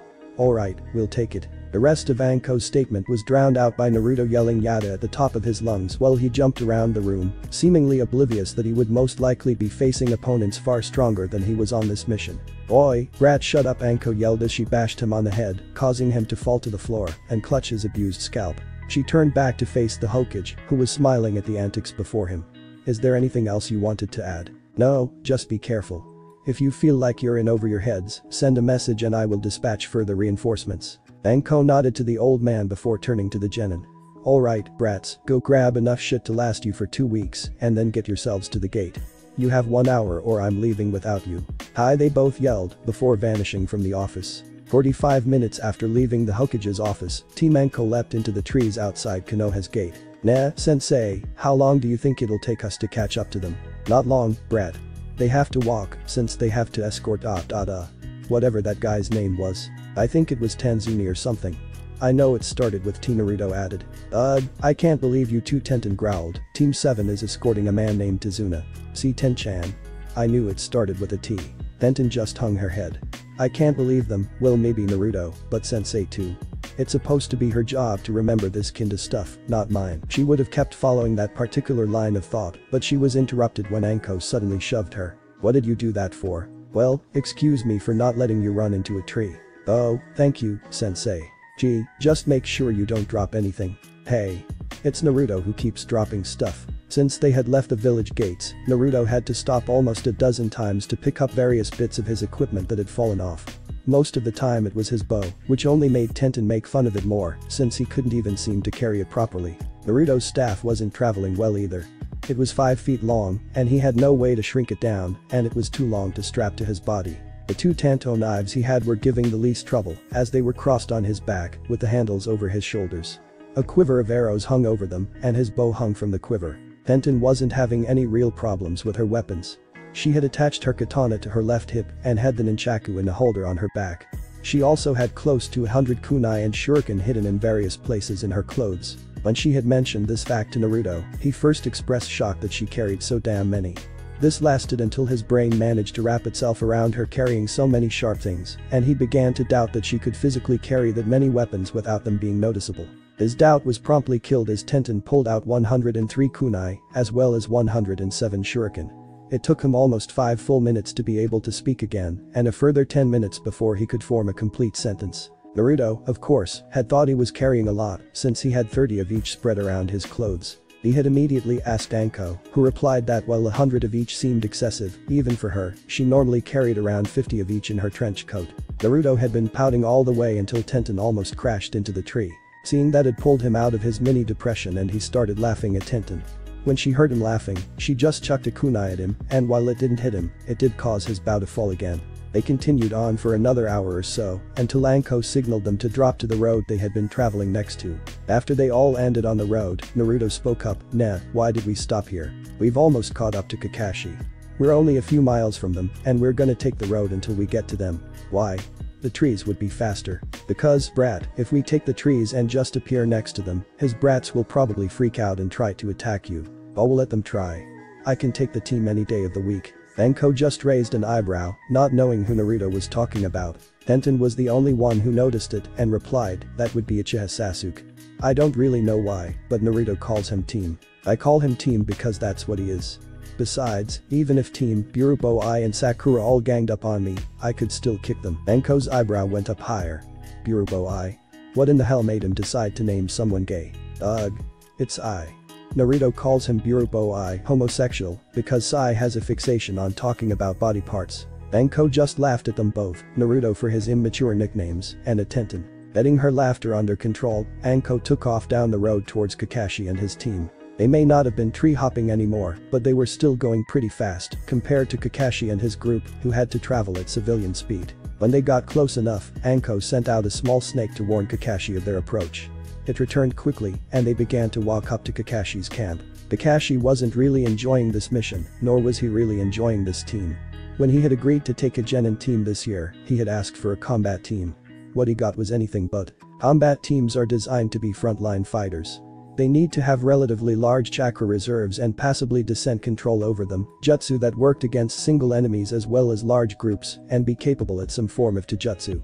Being able to work together was a must, as combat teams by nature didn't fall back or retreat unless they absolutely had to. The only one of his genin that was even close to that was Sasuke, and even he wasn't a very good match. Sasuke had a relatively large amount of chakra for his age, but only average control over it.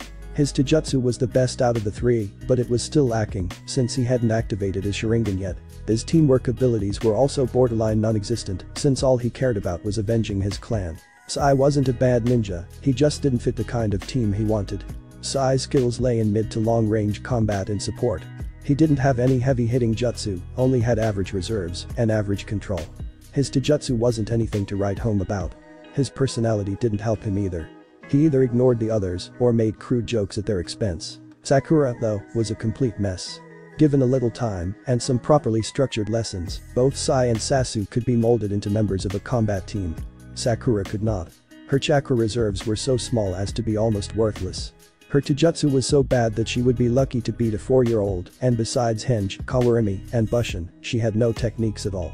All of her attention and time was devoted to trying to impress Sasuke, who she obviously didn't realize didn't care about her. Kakashi was beyond shocked when they managed to pass his bell test, although he still wasn't sure how they pulled it off. He had asked for a combat team and got himself a banshee, a brooder, and well, whatever classification Sai fell into. After the demon brothers attacked, which part of him couldn't believe they lived through, he knew that they would face stronger opponents and had sent for reinforcements from Konoha. He had immediately recognized the snake as Anko's, but wondered why her team had been sent.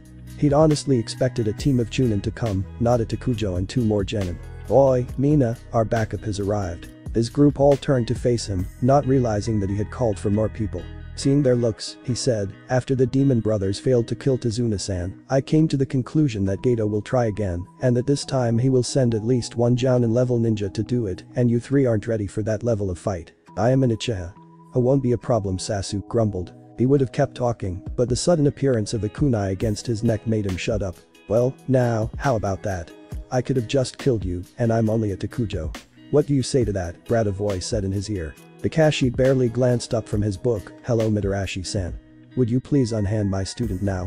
"Oh, but terrorizing the brats is so much fun. Speaking of which, where are yours?" Anko just pointed behind her, and Naruto and Tenten emerged from the bushes.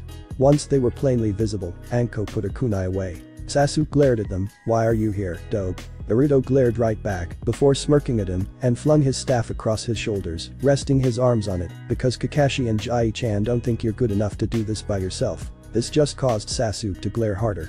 Just as he was about to open his mouth and insult Naruto some more, Kakashi said, "That's enough, Sasuke." That just made Sasuke return to glaring at Kakashi. Sakura, meanwhile, had been poking fun at Naruto's weapons. "Nice stick. What are you gonna do with it? Build a tent." "Ha ha. It's not a stick. It's a staff." Sai elected to remain silent for once. He knew the value of a good weapon, as he himself carried a ninjato. He listened to Sakura poke fun at Naruto and Tenten for a while, until he decided to see if they were capable with their weapons. Sakura apparently hadn't noticed it yet, but Naruto also had what looked like short swords on his back. "Are you any good with your weapons?" Naruto stared at him for a moment, until he gave the response that Anko had drilled into them.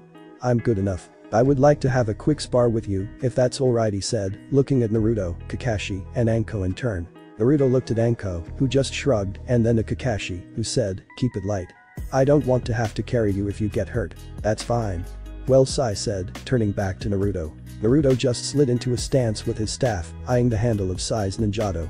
"I do not wish to fight your staff." Naruto just stood out of his stance, before tossing his staff to Anko. He then reached over his shoulders and pulled his tanto free of their sheaths, before settling back down into a stance. Sai eyed him for a few moments, as he slowly pulled his weapon out.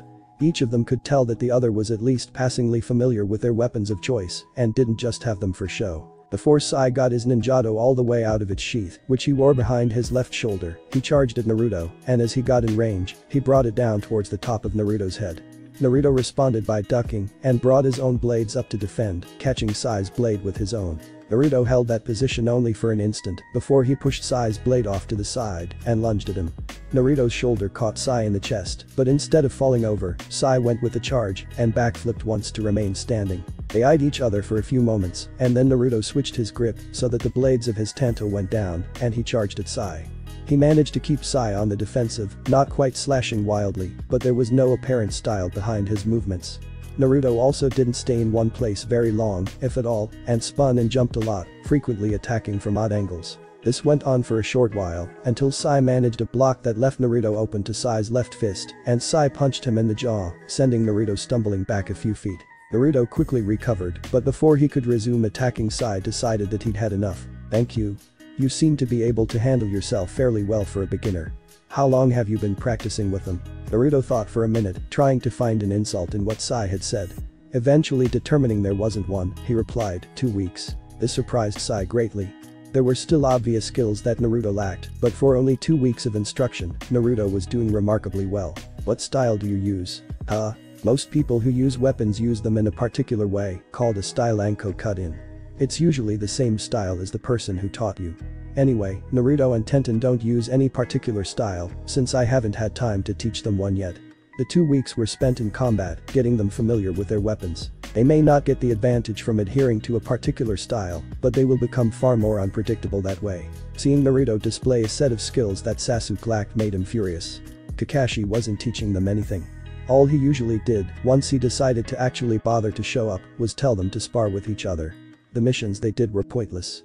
There was no way in hell Itachi got as strong as he did painting fences, delivering groceries, and chasing cats around the village. Sakura was in shock. She couldn't believe that Naruto had gotten so good. Sai had never really talked much about it, but he had been using that ninjato for a few years now. For him to comment that Naruto was good at using his tanto was the most out-of-character thing she'd ever heard him say.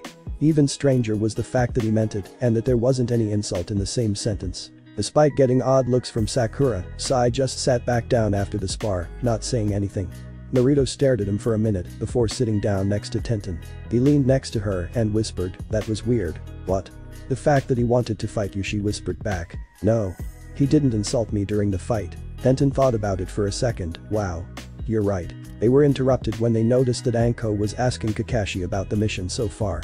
They listened quietly while the masked man told them about their meeting with Tazuna, the encounter with the demon brothers, and Tazuna's story. Naruto, Tenten, and Anko were all surprised by the story, especially how well Sasuke and Sai fought the demon brothers. Anko and Kakashi then began to talk about things that were way over the genins' heads, so Tazuna went to bed, and Naruto wandered a short ways off to practice with his bow.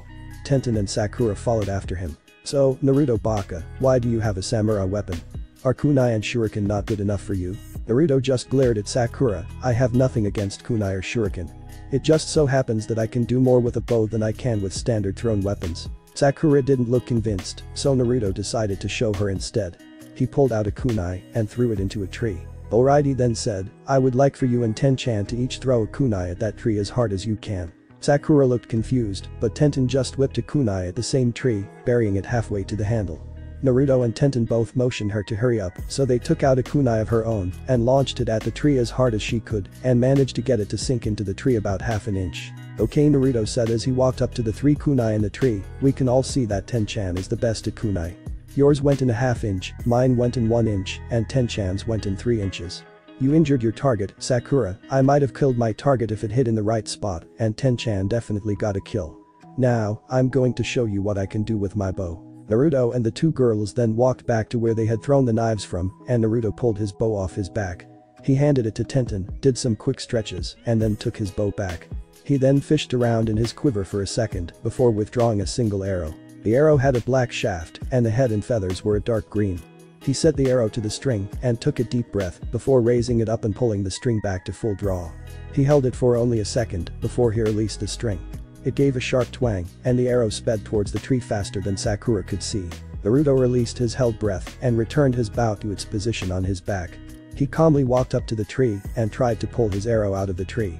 He immediately realized it was hopeless, so he just snapped it off where the shaft met the bark.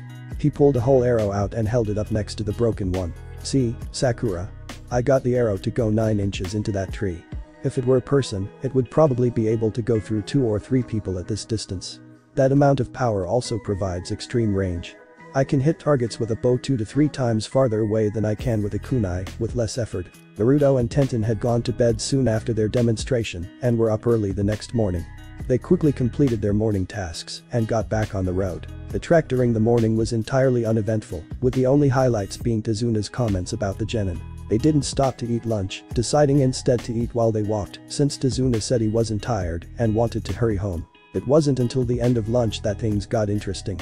Naruto was halfway through a cardboard-flavored ration bar when he suddenly flung it into a bush, his other hand bringing his staff in front of him as he fell into a defensive stance. What the hell was that? Naruto Baka Sakura yelled out. I heard something moving in the bushes, he replied, casting his eyes about the source of the noise. Sai cautiously approached the bushes and peeked behind them. Once he saw what Naruto had thrown his ration bar at, he calmly picked up a severely startled rabbit. This is your enemy.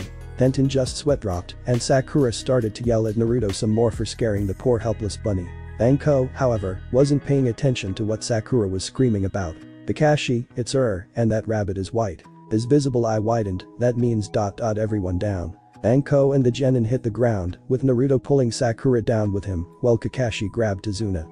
Just as they got out of its way, a giant sword went hurtling through the space the genin's necks had just been occupying, before it embedded itself in a tree. The man then appeared on the handle of the massive blade, staring down at them.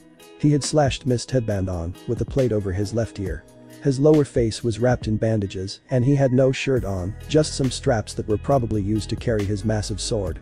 He had arm coverings that were similar to Sasuke's, but with a white camouflage design. He wore camouflage gray pants and gray sandals, with his ankles wrapped in more of the white camo fabric. Ah. Mamachi's Zabuza. One of the old 7 swordsmen of the Hidden Mist Village, Kakashi stated as he turned to face the new arrival. I want you all to stay here and guard Tezuna. Zabuza is on a far different level than who we faced earlier. That is the teamwork for this situation, he told the genin, as he brought his left hand up to his forehead protector. I am going to have to go all out against him. Oh? You must be Sharingan no Kakashi, Zabuza said. This confused the genin, since all of them except for Sakura knew that the Sharingan was Uchiha only, and Kakashi wasn't an Uchiha. Sasuke of course was pissed, since a non-Uchiha shouldn't be allowed to have the almighty Sharingan.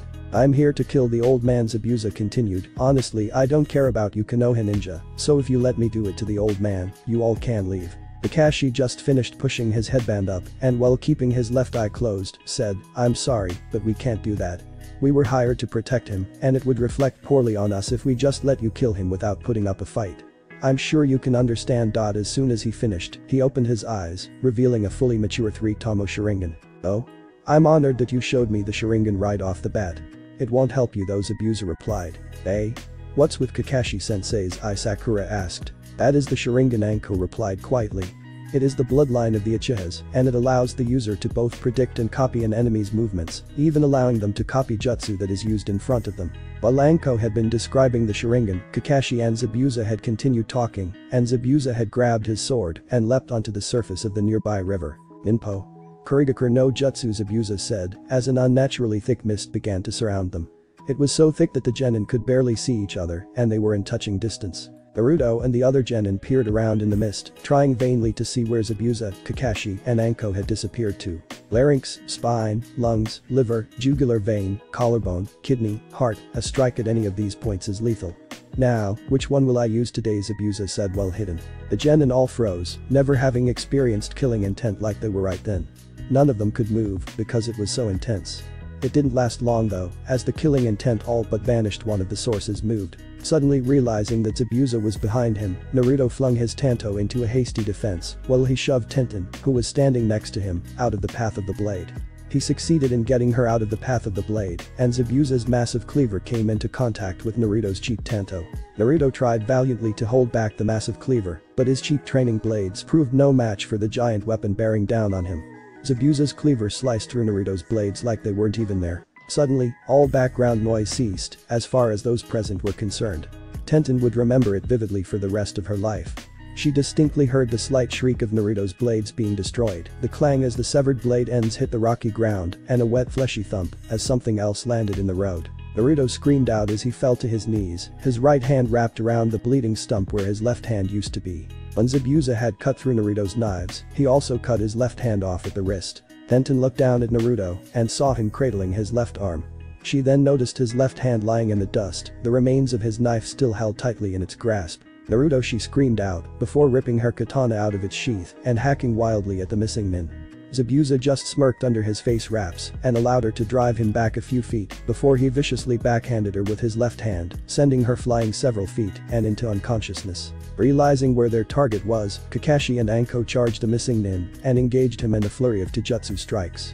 They managed to push him a little farther away from the genin before Zabuza found enough room to swing his massive sword, causing both of his opponents to flip out of the way, lest they be chopped in half at the waist. Kakashi used the momentary lull in the battle to reveal his left eye, the three tomo of his shuriken spinning wildly. Anko used the time to look over at genin, and her body froze for a second when she realized that Naruto's hand was no longer attached to his arm. She then noticed that Sakura was in a shock-induced stupor. Sasuke was also in shock, but seemed at least mildly aware of his environment, and Sai was helping Naruto try and stop the blood pouring out of his wrist. For the first time in her life, she was tempted to use the power of her curse seal, but managed to fight back the urge. Instead, she launched two kunai at the charging missing nin, which were immediately followed by three large snakes from each of her sleeves. Zabuza managed to dodge the kunai and chop the heads off two of the snakes, but the remaining four snakes wrapped themselves around his chest and sunk their fangs into his upper arms. They weren't poisonous, but being bitten by four snakes at the same time still hurts like hell. The snakes began to constrict, forcing all the air out of his lungs. Kakashi charged a restrained enemy, but right as he was about to stab Zabuza in the head, he realized that water was coming out of the snakes' mouths. He rammed his kunai through the bunshin's head anyway, and watched as it splashed into a puddle. Kakashi and Anko both frantically looked for wherever Zabuza disappeared to, but did not locate him in time from slamming Kakashi in the chest with the flat of his sword, launching him into the nearby river. A quick throw from Anko revealed this to be another clone. Kakashi quickly returned to the surface of the river, and as soon as his head broke the surface, he realized he was caught. The water swirled up around him, trapping him in Zabuza's water prison. He was about to yell at Anko to run, but when he saw the look in her eyes, he realized that it would just be a waste of his precious air. Anko had leveled a glare at Zabuza that would make the cage wet themselves. She didn't always show it, but she cared greatly for her two brats, and the man she was glaring at had most likely just ended Naruto's ninja career and possibly killed Tenten. She hadn't told them, but they were among the only people to know her whole history, and the only other people who knew the whole story was Sarutobi, Ibiki, and Inoichi. Anko pulled out a few from some inner pocket of her trench coat and then performed an action that just about made Kakashi's eyes fall out. She buttoned her trench coat closed. Never, in his entire career as a shinobi, had Kakashi seen Anko close her coat. He had only even heard of it happening once, and the results weren't pretty. He watched Anko distribute the needles to her other hand and then noticed that she was gathering her chakra. She was gathering so much that Kakashi could see it with both of his eyes. It wasn't the normal blue either. The chakra swirling around Anko was a sickly color between purple and black, and it had an ominous feel to it. At first, it pooled around her feet, lazily circling her ankles. A few seconds later, though, and it was whipping around her so fast that it ripped her hair tie off of her head, allowing her shoulder-length purple hair to whip around in the windstorm of chakra she had encased herself in. She held the chakra storm for about 20 seconds and then seemingly vanished.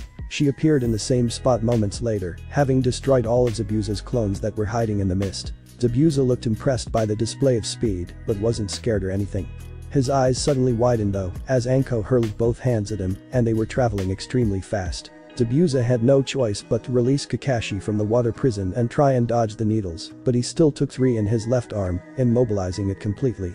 This did surprise him, since he couldn't effectively use his giant sword with only one hand. Kakashi, of course, had immediately retreated to dry land as soon as he was free of the water prison and rapidly began forming hand seals.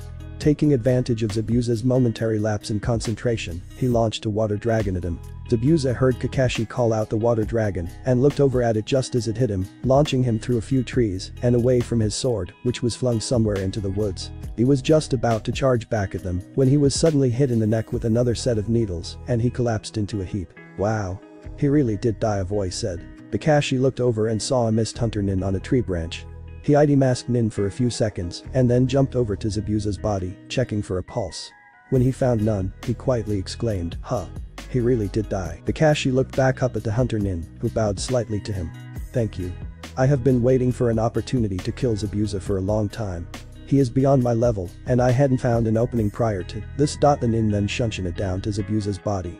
"If you'll excuse me, I have to dispose of this body." The nin then picked up Zabuza's body and sunshine away. As soon as the hunter nin took off with Zabuza's corpse, Anko and Kakashi rushed over to the genin. Anko quickly checked Tenten while Kakashi checked Naruto. Anko was able to get a response out of Tenten, but wasn't able to wake her up. Kakashi, however, had much worse news. The way Naruto's hand had been severed did not allow for reattachment. Naruto and Sai had managed to stop most of the bleeding, so Kakashi assisted with that instead. It was then that he noticed a slight bit of red chakra surrounding the wound, and it seemed to be helping close it. Anko came over, and Kakashi just shook his head. "He will live, though, right?" she asked quietly, as she helped Kakashi bind Naruto's arm to his chest. "Yeah, he's going to live," Kakashi replied, "but his hand is done for. The way it was severed won't allow for a successful reattachment.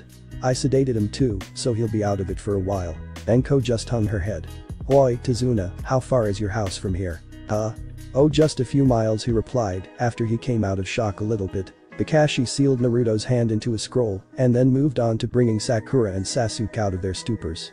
Tenten was picked up by Anko, and Kakashi picked up Naruto once his genin was moving. The trip to Tazuna's house was quiet, since all the genin were either still mostly in shock or borderline unconscious. When they got there, Tazuna knocked on the door quietly, and it was opened by a younger woman. "Yes. Oh. I'm glad you made it back," she yelled out, flinging her arms around Tazuna. "This is my daughter, Tsunami," he told the ninja. He then whispered into her ear, "Send Inari to his room. There are things he doesn't need to see." Tsunami looked at him confused, but quickly ushered her son to his room. It wasn't until she returned that she noticed one of the younger ninja had a slightly bloody bandage around where his left hand should be. "Oh my," she gasped out, "is there anything we can do to help?" Anko looked at Kakashi for a moment, and then Kakashi said, "Just a bowl of clean water and some privacy, as well as any bandages if you have them." "Of course, Tusan, can you take the others to the living room?" Azuna just nodded, and they all went into the house. Once in the kitchen, Tsunami quickly gathered and asked for supplies before Kakashi and Anko motioned her out of the room. Realizing that they were going to re-bandage Naruto's stump, she quickly left. Anko set Tenten down in a chair and quickly cleaned the table off. Kakashi set Naruto down on the table and removed the bindings holding his arm against his chest. He then lifted his headband, once again exposing his shuriken, and activated one of the few medicines he had picked up over the years, this one from his old teammate Rin. He held his green glowing hand near Naruto's wrist, and Anko began to remove the bandages. Once they were all off, they inspected Naruto's stump. It was quite clean, as Sai had evidently done a good job of removing any debris when he was first helping Naruto. Another thing that surprised them was the degree that Naruto's arm had healed already. Kakashi briefly stopped his jutsu, and Naruto's arm barely bled at all. He noticed Anko's shocked look and quietly began to explain what he was seeing with his shuriken. "It's the fox," he said quietly. "I noticed some of its chakra before, and it seems to be healing him. I believe that the fox is also responsible for healing him after the incident when he was 7. What really happened? I know the gist of it, but what really went on?" Kakashi stayed silent for a few minutes until he asked, "What do you know?" "Well, I know that some nins broke into his apartment and set him on fire, since the brat told me that much. I was showing him the academy fire technique and he had a bad reaction to it. Other than that, all I've heard are rumors." "It wasn't nins," Kakashi replied, "not at first, at least. It was the villagers that started the attack. They broke into his apartment and beat him up. They didn't stop there, though. They somehow got a hold of a kunai, most likely one of Naruto's, and cut him up with it. It's not my place to tell you the details, but it was really bad. Anyway, a couple Chunin noticed and went to investigate. When they realized that the villagers were attacking the so-called demon child, they joined in and beat him up some more. One of them then lit the apartment and Naruto on fire with that jutsu and then retreated to wait for it to burn itself out before pretending to play heroes and trying to rescue him. Anko was in complete shock. It gets worse, though. Naruto had passed out at some point during the attack and came into contact with the fox while he was unconscious. Which one of them acted next is unclear, but one of them took control of his body, crawled over to the window, and jumped out of it. It was shocking enough that he was still alive, but to find him still breathing after falling out of a fourth-story window was beyond comprehension. Anko just collapsed into a chair. She knew the attack had been bad, but had no idea that it was that bad. While she was trying to come to terms with that, though, Tenten began to stir. Ugh, Tenten mumbled out as she began to wake up. Kakashi went over to her and began a simple diagnostic jutsu while Anko talked to her. Hey, how do you feel? Ugh, like someone dropped the academy on my head, she mumbled back out while gingerly bringing her hands up to her head. Anko looked up at Kakashi, who told her she should be fine in a little while. She had a minor concussion, but most of the swelling is gone already. Anko took a deep breath and let it out quickly. Sensei Tenten asked, "What? How's Naruto?" "Well, Anko said, unsure of how to tell her about what happened. "He's not dead, if that's what you're wondering," Kakashi added. "So he's okay then?" Tenten asked. "Not really. Well, he cut Naruto's hand off, and it can't be put back on. He may have to stop being a ninja," Anko said quietly. Tenten started crying, and Anko put her arms around her in a rather awkward hug, since she wasn't really used to doing this kind of thing. "Shhh," she whispered to Tenten, "it's not your fault. You did everything just the way you were supposed to." Kakashi put his hand on Tenten's shoulder and said, "Don't worry, I'm sure Naruto will be fine. This won't keep him down for long." Anko then resumed talking to Tenten, and Kakashi took the still unconscious Naruto to one of the house's guest rooms and then went to talk to his team about what happened. Naruto passed out soon after he collapsed and found himself in his mind right in front of the cage. "What just happened?" "My hand," Naruto yelled, waving his stump around. Damn it, hold still," the fox yelled out, causing Naruto to immediately cease moving. "Now, what happened to your hand?" "The guy with the sword, Zabuza, see, he cut my hand off." Kyuubi's eyes widened. She did a quick scan of Naruto's body and found that not only had his hand been cut off, but that he would bleed to death long before they got back to the village. She quickly sent some of her chakra to the wound and used it to halt the bleeding. "Alright, I've slowed the bleeding down. You won't bleed to death anymore. So what do I do now?" he asked. "Well, I don't really know. Had it been severed differently I could probably put it back on, but with the way it was cut, I can't." "What? You will only have one hand for the rest of your life." "What? How am I gonna be a ninja with only one hand?" "Oh, you can get another hand, but it won't be yours. They make artificial hands for people like you." "They do?" "Yes.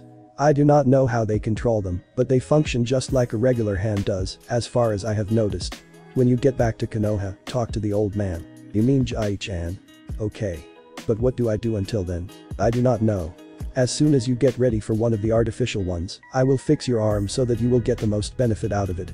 Until then, I will keep some of my chakra there so that you will not feel pain, especially if you were to bump into something with it." "But won't Kakashi and Anko sensei be able to sense the chakra?" "Possibly, if Inu asks about it, you should probably tell him about me. I don't think he really knows much yet.